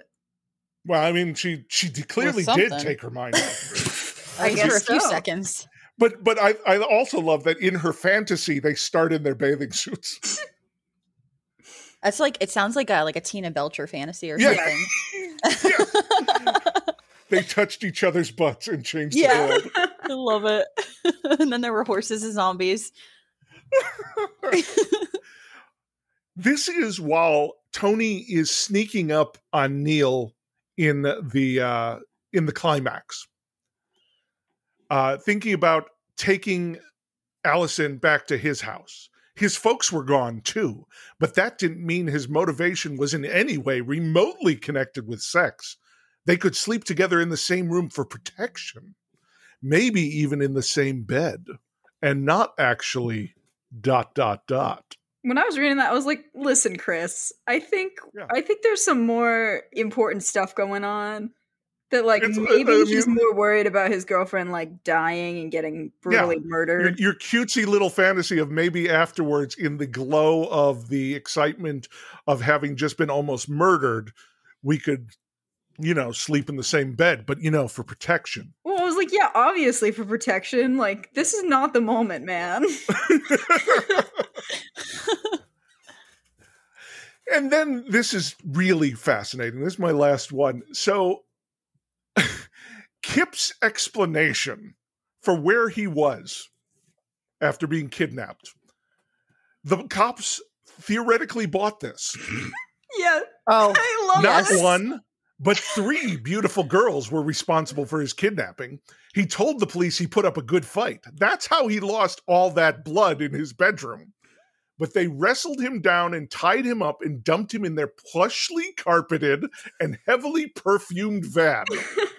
They didn't take him to one spot, just drove him all over the place, and whichever 2 weren't driving would amuse themselves by doing all sorts of atrocious things to his naked body. There was an Amazon blonde, a large-chested redhead, and a tireless brunette. well. I mean, if people are kidnapped and someone dies, I don't think the cops are going to take kindly to your wildly lying story of where you've been. Well, I thought it was weird because, I felt like if I were the cops, I would have figured that the people that kidnapped Fran would have also been the people that kidnapped Kip. Yeah, exactly. If cops are looking into this, this is just ridiculous. Really, just absolutely ridiculous there. But it's funny. I appreciate it. But it is funny. It is funny. It is funny. There was also, I don't have it highlighted because Cooper, I honestly thought you were going to get this one. There's one where did I miss one? He's like, you can sit on my hand or something like that. I had that one, but yeah, then it's when I get through all these, my gigantic document full of my highlights for the thirst section, sometimes I feel a little embarrassed and delete some of them. No, that's fair. I'm gonna when I take notes, the rare times that I do. So today, my note just says Tony yelling Neil in the cemetery. Lol. Oh my god, that part. That was such a weird little scene. It is. Wasn't it weird? Also, I noticed I have a second tiny one. Why do they all drink milk? Ooh, yes, I know. I thought of you so many times. God, with the sheer nauseous. Amount of milk being consumed in so this awful. book. That's why I was like, So these are bad. definitely not today's teenagers. Gen Z No. hates milk. Well, and God. Corey, just so you know, Cassie has some major issues with milk. Who very doesn't? Milk is so weird. disgusting. It's awful. It is awful. If you're drinking, if you are in 2020 and you're still drinking dairy milk, not almond milk or something, I don't know what to tell you. We're in 2021. Yeah, we are in 2021. I know 2020 just doesn't exist. But we've had this milk beef forever. Okay, Yeah, That's true. That's true. I just, in my head, it was just if you're drinking this in 2020, but in 2021, it's fine. You can do whatever. Oh, I'm glad that you appreciate my milk hate. Solidarity. That's it's that a big shout thing of for Gen Z. Yeah. I did not know, but I can't stand it. It makes me nauseous. It's so gross. It's just the idea of it. Just ugh. Anyway, I always end up bringing up the milk, but it's in every book. Yeah, it's been a lot lately, certainly. And then, the yelling in the cemetery was very just dropping to his knees, screaming. It was so dramatic. It's like Darth Vader's no at the end of, I don't know, whatever episode 3 was called. We love the dramatics. But I also, whenever someone says Neil oddly, I just think of the Dungeons and Dragons episode of Community. Yes. Where oh my god. Troy is just responding to everything with Neil. It really So, yeah. it reminded me of the part, and I know what you did last summer, where she goes, "What are you waiting for?" Yeah, right? Yes. Yes. I had that in my head You all, too. you all know that was directed by a teenager, right? I know what you did last summer. That scene was directed by a teenager. Oh, I heard that. Yeah, so this kid won a contest, and he got to direct a scene. And for whatever reason, he wanted her standing in the middle of the road screaming that line. Well, that did Okay. end up being like the most iconic line in the movie. And, It is. and So it became this iconic moment. It's batshit. it's awful, but it's perfect, and I love Yeah. it. I can picture her perfectly too, with her arms open and Yeah. her little tank toppy shirt with the thing over it. Like, yeah. Can you That was imagine when being a that whole actress? lot of and- teenagers fell in love with Jennifer Love Hewitt right there. Well, she was in Can't Hardly Wait too. She was, yes. That's when Fell I in love fell with her in love and with Seth Jennifer Love Green. Hewitt. And Ethan Embry and Amber Benson. It just had a full cast of Yeah. really just A+. It is stocked, that movie. Yeah.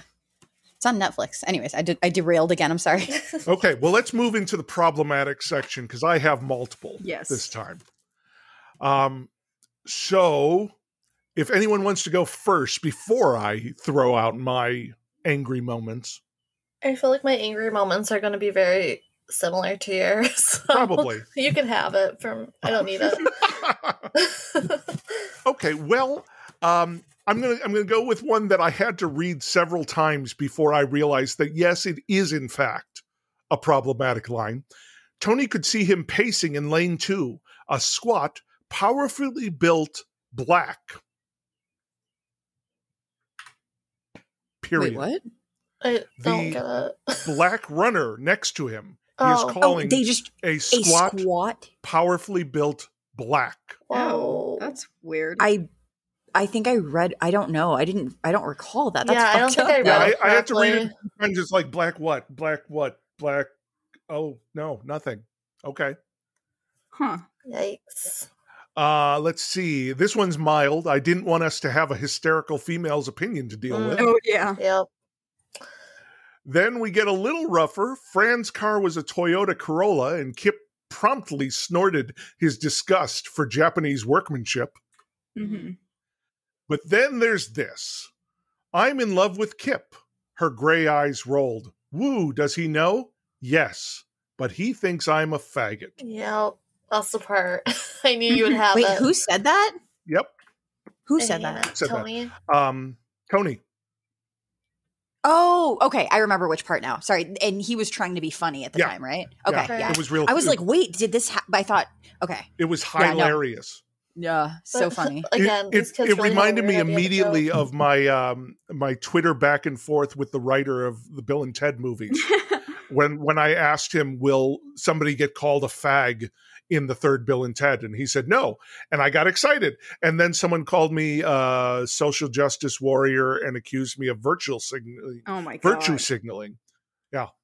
I like people who call me social justice warrior. Like, thank Like you. it's a I am bad a warrior, thing. Yeah. right? Like I'm being a warrior for justice. Like, that's fantastic. Cool. What the fuck kind of insult is that? It's so dumb. Yeah. It's like you don't understand what you're saying. Really. Yeah, no, you sound really silly right now. Go sit down.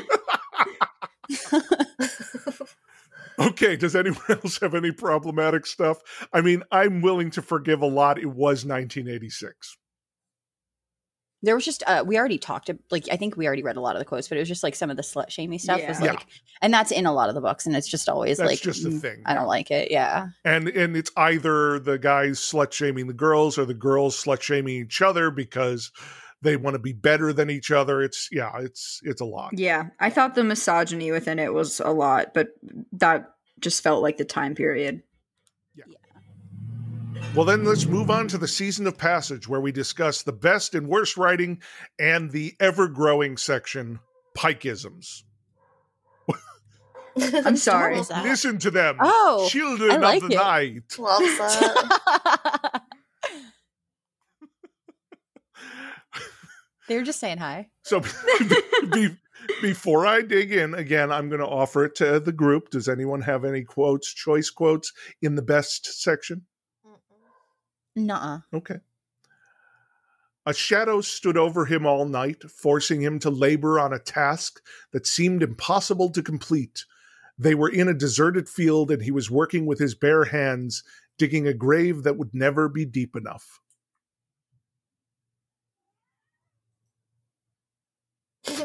Okay. I just love that no one ever responds to my quotes. Like, I'm so sorry. yes, that was like a good one. We're going to give snaps. You just can't. Yeah. We're just over here like. Oh, I like that. No, I like that. Then at least I feel heard.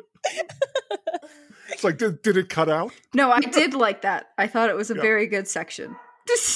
Next time I'm going to wait. And then in the silence, I'll be like, are you going to read it, Coop? Like, come on. Okay, the sounds of terror erupting from the throats of his friends signaled the beginning of the countdown of the twilight seconds. It reminded me of, which was the book that ended with time dilating? Wait, what? Give Me a Kiss, I think? Where they were all high on the nitrous oxide, and so time got wonky. Yes. Yeah. I completely forgot about that. Interesting. There's a confrontation in a boathouse that's steadily filling with nitrous oxide, and so the two having the confrontation are slowly getting more and more out of it. It's really interesting. It was written really well too, in a believable sort of way. This I really like. Very simple. That's how it was with prayers. They were always said when it was too late. Loves it. Yeah. Then there are some very weird, goofy lines that I don't know if they're bad or they're funny. I really like them, but I don't know that they're good writing. I'm so scared, Fran whispered. What if they don't like my walls? In the entire history of the theater, Allison said, I've never heard of a set being booed.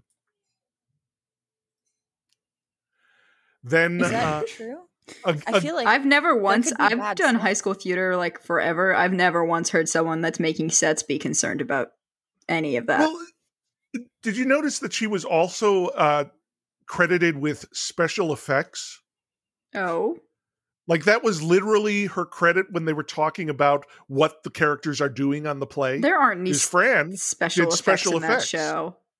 What? Yeah. Okay, interesting. In the outer wing, she's like, woo. Just like shaking some foil for sound effects.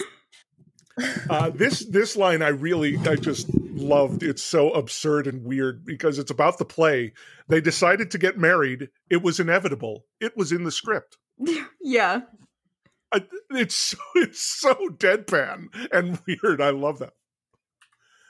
And this one, no one with any scruples or benign intentions would have gone to the back door. Only psychotics with masks over their grinning skulls and sharp cutting implements in their greasy hands used back doors after dark. She'd seen the movies. She knew the score. I felt like he was making a good point with that one. Who uses the back door? I like that a lot. Though in my house, you always use the back door because the front door was for guests. Oh, okay. That's valid. And we probably had muddy feet. So you use the back door. Am I the only person that read that part in the book and was like, back door? Yeah. I am? No. Me too. Okay. Because even during this conversation, the amount of times you've been like, you don't come in the back door after night. And I'm like, okay, Christopher Pike, I see what you feel like, okay? Like, it's you do you, sir. Cassie, I feel like I'm saying this every episode now, but I adore you. I am happy to be here. And then I have a noir type line. Lust was not at the forefront of his mind. Whoever had said danger was an aphrodisiac had said so in safe surroundings. That's fair. Yeah, that's pretty good. Yeah. Tell that to the people who are trying to have sex in the snow in the other book. Oh, God. negative 15 degrees. And she's all grumpy that he won't have sex with her. That was the only other book he'd written besides this one, too, that had been out. It was Slumber Party. That was the first one. These are funny. I have one worst. The tone was of a psychotic with delusions of godhood. I mean... Wait, is that what? I mean, that's it. It's just a terrible line. Is it? I think it just seems regular. I don't know. Okay. I read that as just like, all right. Okay, fine. Okay. I'm not a fancy technical writer. Maybe What's it is like iconic bad doesn't? somehow.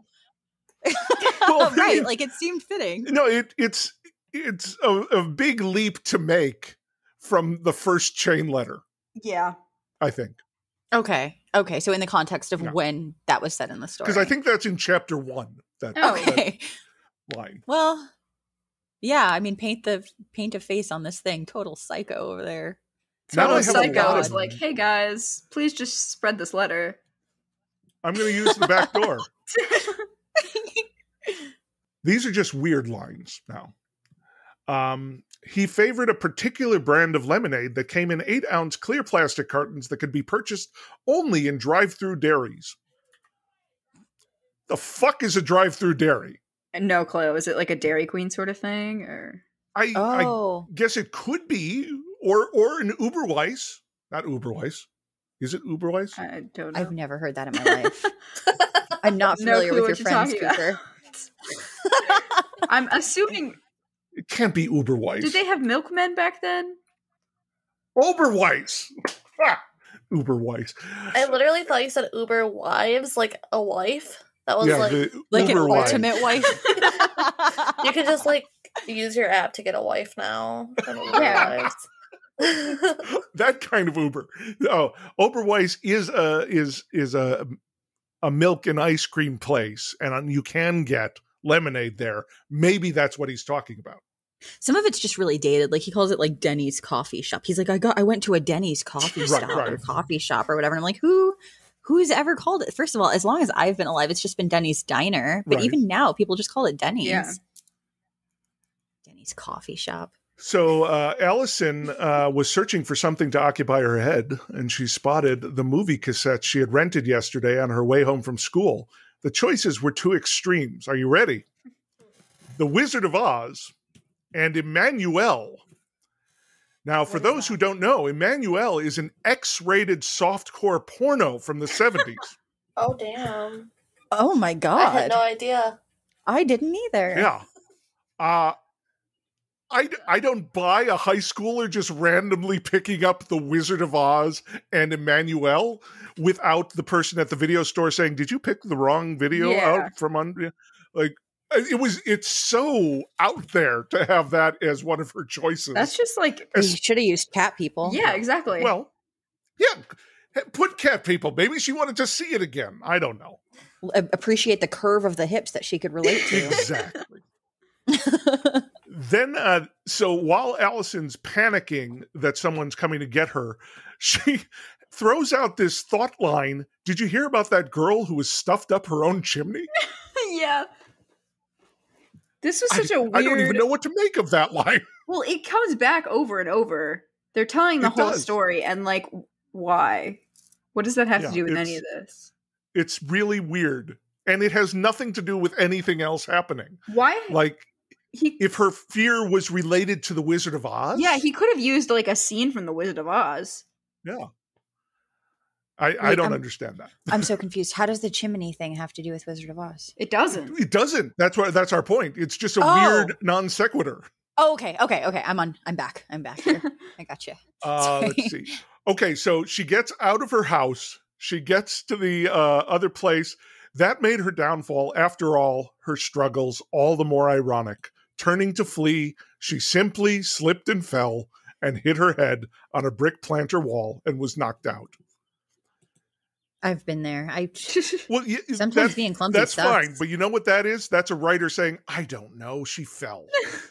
Haven't we all been there though? Yes, but it doesn't Like, I make don't know it what to do. acceptable. I'm gonna make this bitch trip. Oh, she's knocked out now. Next, let's move the story forward. Yeah. Guess she's asleep. Okay. It's got to be lazy to get something to where you want it to go. Like, Very true. Very true. yeah. I feel like he could have knocked her out instead, like the bad guy. Yeah. You know? I mean, because he does have super strength and speed already. Maybe they're trying to make it like an extra step of how he doesn't want to hurt her Oh, okay. because he does love her Yeah. or care about her. I did really like the fact that he has a record with music and a cocktail party on it. What? Remember he was playing Yes. the was so sounds weird. of music Yes. and a cocktail party in the empty The house? trick, the party thing. Yeah. That's some Home Alone type thing, and I love it. Like Yeah. Genius. It also gives me a little of the Shining, where there's the party going on in the next room.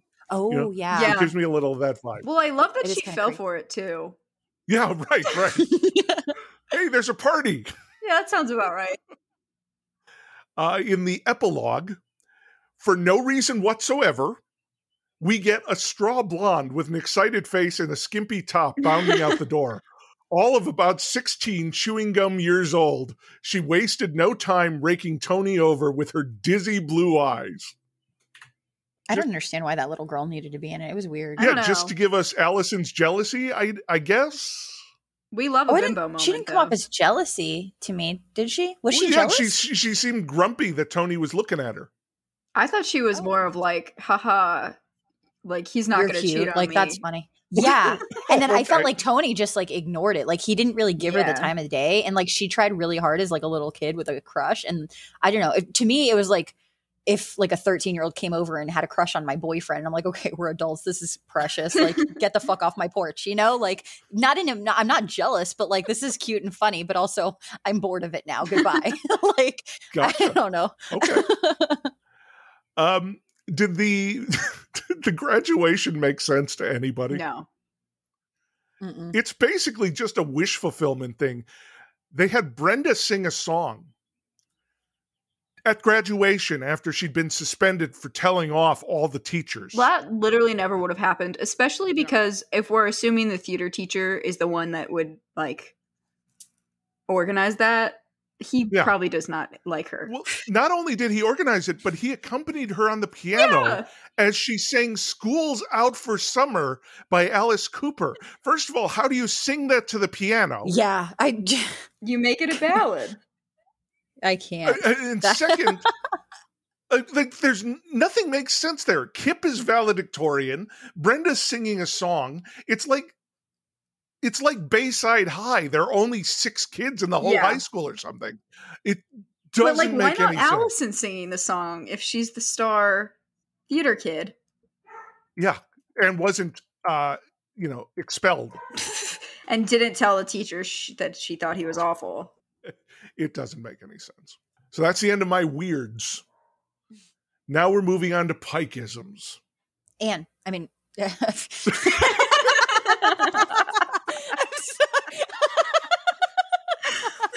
Okay. Well, yes, Cassie, that is my first one. I wrote it down so I wouldn't forget, and I was just reading it just now, and my brain like crossed wires, so I just shouted the word. I'm sorry, I was gonna say I have one. So Corey, Oh my god, I'm crying. I'm Pike's laughing real so life hard. sister is named Anne. Okay. And he often will put her name in the books. As like the Yeah, dedication and the stuff first too. 2 Oh. are dedicated to Anne. That's sweet. Oh, It's God. a little weird, Yeah. but it's nice. I mean, he also kills her in a few books. Aw. So Yeah, and he wrote a book about a guy writing books about his sister Anne and Yeah. dying. There's a whole lot of levels here, but Anne is number 1. That's like some Number Gianni 2. Versace, like fun times. Just a little bit of incest as a treat. Mhm. Number 2 is very specific junk food while dieting. We have Hostess Twinkies. We have Ding Dongs. Sugar-saturated Pepsi. But constant references to dying, despite why worry about a few miserable calories when a madman would probably be executing her before school got out. Isn't that how we should all That's a fair live life? As if I a think so. madman Yeah. were I about think to so. kill us. Really, True. post-COVID, it really should be, honestly. Yeah.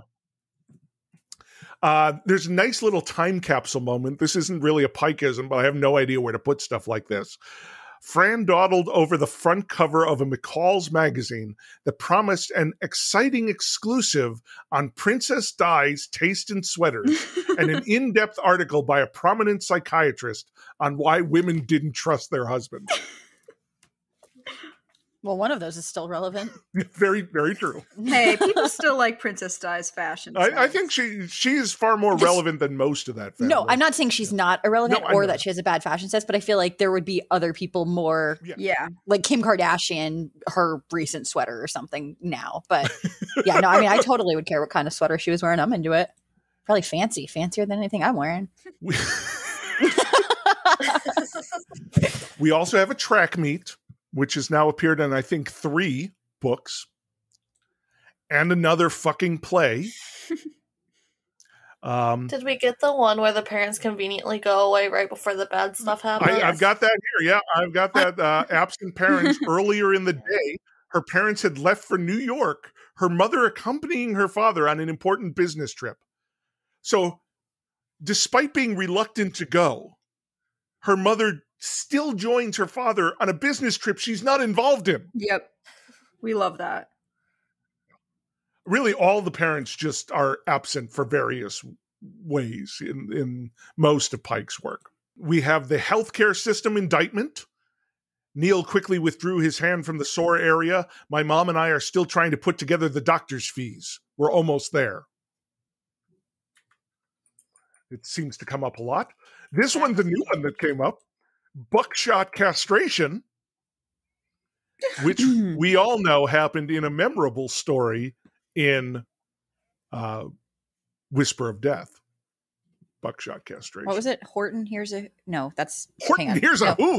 That's it. Wait, no, that's an action. That's it. Hang on. Wait, it wasn't that. He has the weird fucking name, but it's Takes a Walk, I think. I'm looking at my notes here. Yeah, Helter Skater Takes a Walk. Right. Okay. That's what it is. What did I say? Horton here's a who? Okay. Thing. Totally similar. I can see how I got those confused. And Cassie, this one's just for you. Playgirl magazine. That was in this? I missed that too. The whole time I was out there, I couldn't keep my eyes off them. What kind of question is that? Had you hung a Playgirl centerfold over the fireplace, I wouldn't have noticed. Yeah. Just a bitchy admonition of Fran there. Would that just be a big picture of a guy? Because that's a Playgirl, right? Yes, Playgirl is just like Playboy, except guys. Yeah. So she's saying if there was a giant picture of Amanda that's weighing up there, she still wouldn't have noticed. Apparently, that's what. Yeah, your sets are so unimportant that even if you put a giant dick on the wall, I wouldn't notice. That was so mean. We love a focused actress. That is very mean. Right. So unnecessary. Right. We don't love that. I felt so bad she was for a Fran. jerk. I'm telling you. She was just trying her Fran best. doesn't do anything. I mean, to be okay, like I'm not trying to play devil's advocate, but I'm going to, because if you're in the middle of a play and you're the main star actress and this little mousy girl comes up, right? She's just like, I changed this. Did you notice it? Did you like that? Like, I'm trying to remember my lines. I've got cues. Will you get out of my face? Like, and someone's trying to kill us. Yeah, but she was rude, and it's not the first time. So can we? You know what's also weird is that she wouldn't flub her lines, because I have been in a million plays and I think every single time I have flubbed one of my lines. Everyone does it. It's such a simple thing. Yeah, it's not a big deal. So why was she so, like, I don't know. It bothered me that she wouldn't do that. Their steadfast refusal to play ball really kind of irritated me. Yeah. I will say that, yeah. Because some of it was very low stakes, and it's like, why don't you just do this? Like, burning down the school, I can understand why you wouldn't want to do that. But all the other ones were and that one, Tony's willing to do for him. Now, that's where Neil is being the most dickish. Because Tony is actually willing to do a horrible thing that has been asked of Neil. Yeah. By Neil. That's what I was like, this dude is clearly the killer, right? Because he's giving himself the worst pass. Yeah. Burn down the school. Well, that brings us to the last act. That's a Pikeism. They burned the school in another book too. Is it Midnight Club? It's a gym, I think, right? It is Midnight Club, yeah, because it was the magic act. Yes. Yeah. Yes. Yeah. Okay. All right.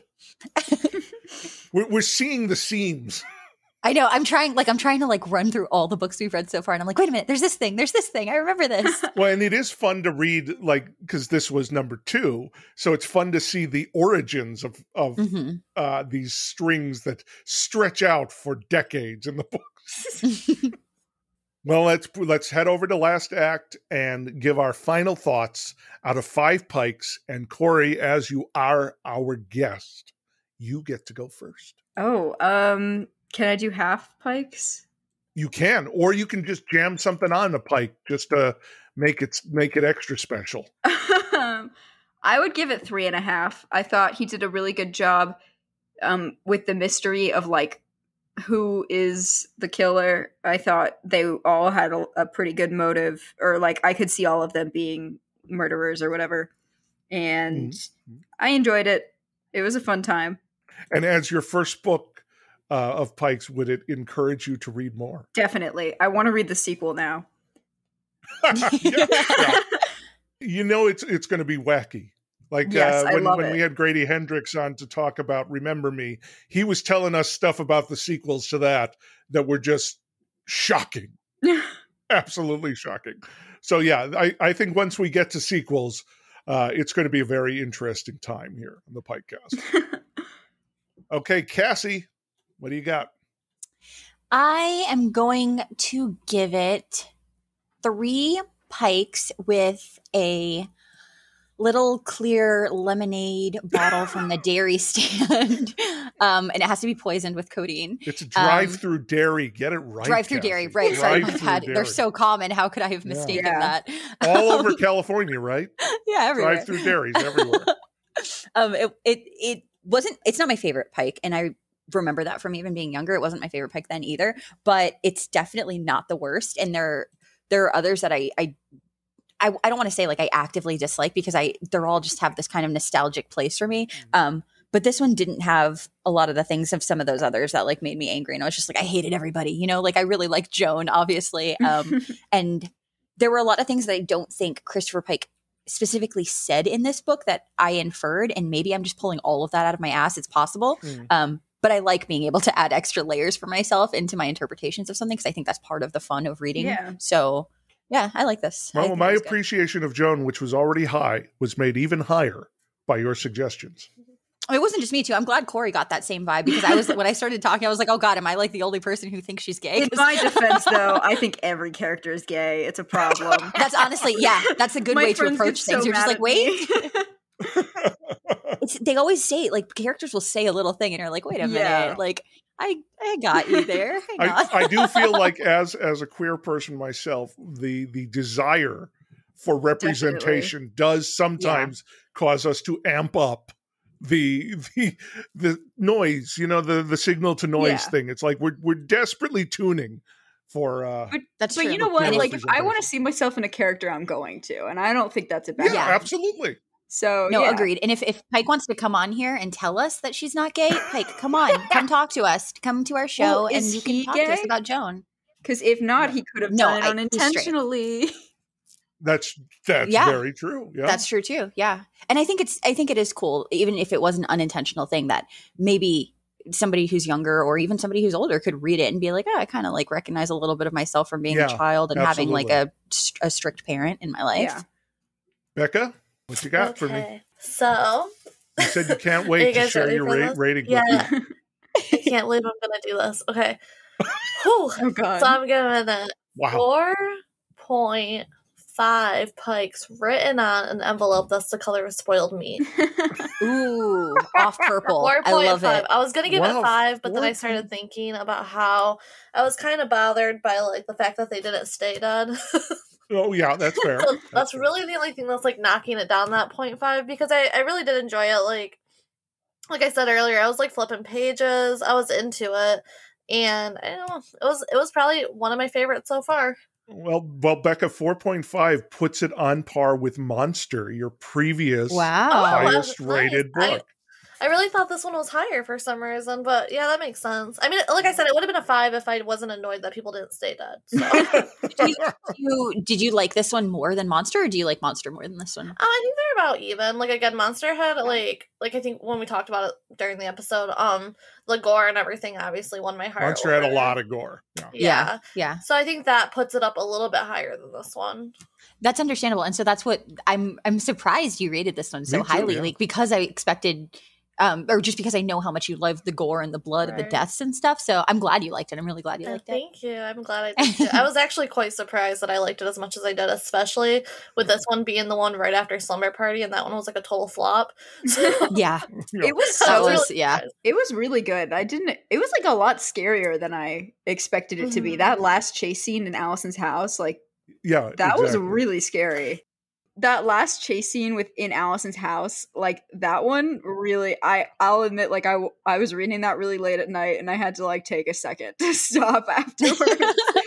I really like that too. Yeah, the having to load the shotgun and shooting through the door, and that was intense. I love it, and never forget Neil in the cemetery screaming. Neil! Well, you know what? At the start, I was going to rank this with Slumber Party, which I gave 2 to Slumber Party, but with the new appreciation of Joan, which is even more so, and really just going over that last act here, that's going to boost it to 2.5 for me. Nice. It still feels very sloppy to me, but it's his second book, so it's understandable that it would feel sloppy. But I did enjoy it, and it was one that I had read before. I believe it is the first one I'd ever read. Oh wow! Yeah, I know I read his work when it was still Point, so it was either this or Slumber Party were the first ones I read. And I don't. Isn't Weekend a Point one too, or is it not? Weekend is. Okay. Because I think that might be his second. Oh, Grady on Goodreads says that it is his second book, so this may be his third book. Oh. So Weekend was also 1986. Okay, Cory, this was great talking to you about it. I'm so happy you joined us. Thank you so much for having me. This was really fun. And we hope we'll have you back for another Pike book in the future. But before then, where can our listeners find more about you online? So my website is gorycory.com, and then I'm at Gory Cory Horror on Twitter and at _Gory Cory _ on Instagram. And I also run the Scream Teens podcast, which you can find through Anatomy of a Scream. Becca, where can we find you online? Yes. Okay. So I have a blog where I mostly talk about books, which is astoldbybex.wordpress.com. I'm also on Twitter at astoldbybex, and my Bookstagram, which obviously I talk about books because it's a Bookstagram. So I know that already. Anyway, sorry. My Instagram where I talk about books is Read with Bex. And Cassie, how about you? I haven't been blogging as much, so I'm honestly, and I took a break from Bookstagram, so I'm just going to plug my personal stuff. So you can follow me on Instagram and Twitter at Control-Alt-Cassie. So it's like the keys on your computer, CTRL-ALT-CASSIE. And then you can also go to my art shop and look at colorful, cool things and books and bookmarks and prints. And that's shopletsgetgalactic.com. You can find me at coopersbeckett.com. I'm on all the social media at Cooper S. Beckett, and you can find my art at Beckett Arts. My art is a little saucy, so, be warned. I'll just say that. You can find the PikeCast on Twitter, Instagram, and all other social media at the PikeCast. It's very simple, and we'd really appreciate it if you would show us your Pike books and use the hashtag #ShowUsYourPike. We'll retweet and share them to our stories. You can also support us on Patreon at patreon.com/thepikecast, and that helps us keep things going. Yay! Now, Pikers, your homework for next time, a later one. We are moving to 1999, our latest Pike book so far, for The Grave, which was weirdly hard to get my hands on very early when I was collecting all these. So we will see you next time on the PikeCast. Oh, shit, I did woo too fast. You survived the night, friends. You can peek out from under your covers and see the first blues of dawn out the window. Thanks for spending the night with the PikeCast, and we hope you'll join us again next time. Until then, Pikers, pleasant dreams. It's a very welcome point because we have seen... I'm so sorry if you guys heard how loud that was. That's okay. We all paused. Wow. I was gonna mute, but I was like, he's gonna be gone soon. He's gonna be gone. Where's the quote here? Shit. Oh, for fuck's sake. So stick around for more of the Pike. The hell was that? What was that? I'm sorry, my folder just like dropped on the floor. Okay, let me do that outro. Well, let's move on to my favorite section. Oh my god, I'm so sorry. First. You can find the PikeCast online at the PikeCast. My dog just coughed in the middle of me saying that. I don't know if you guys heard that. It threw me off. I'm sorry. Okay.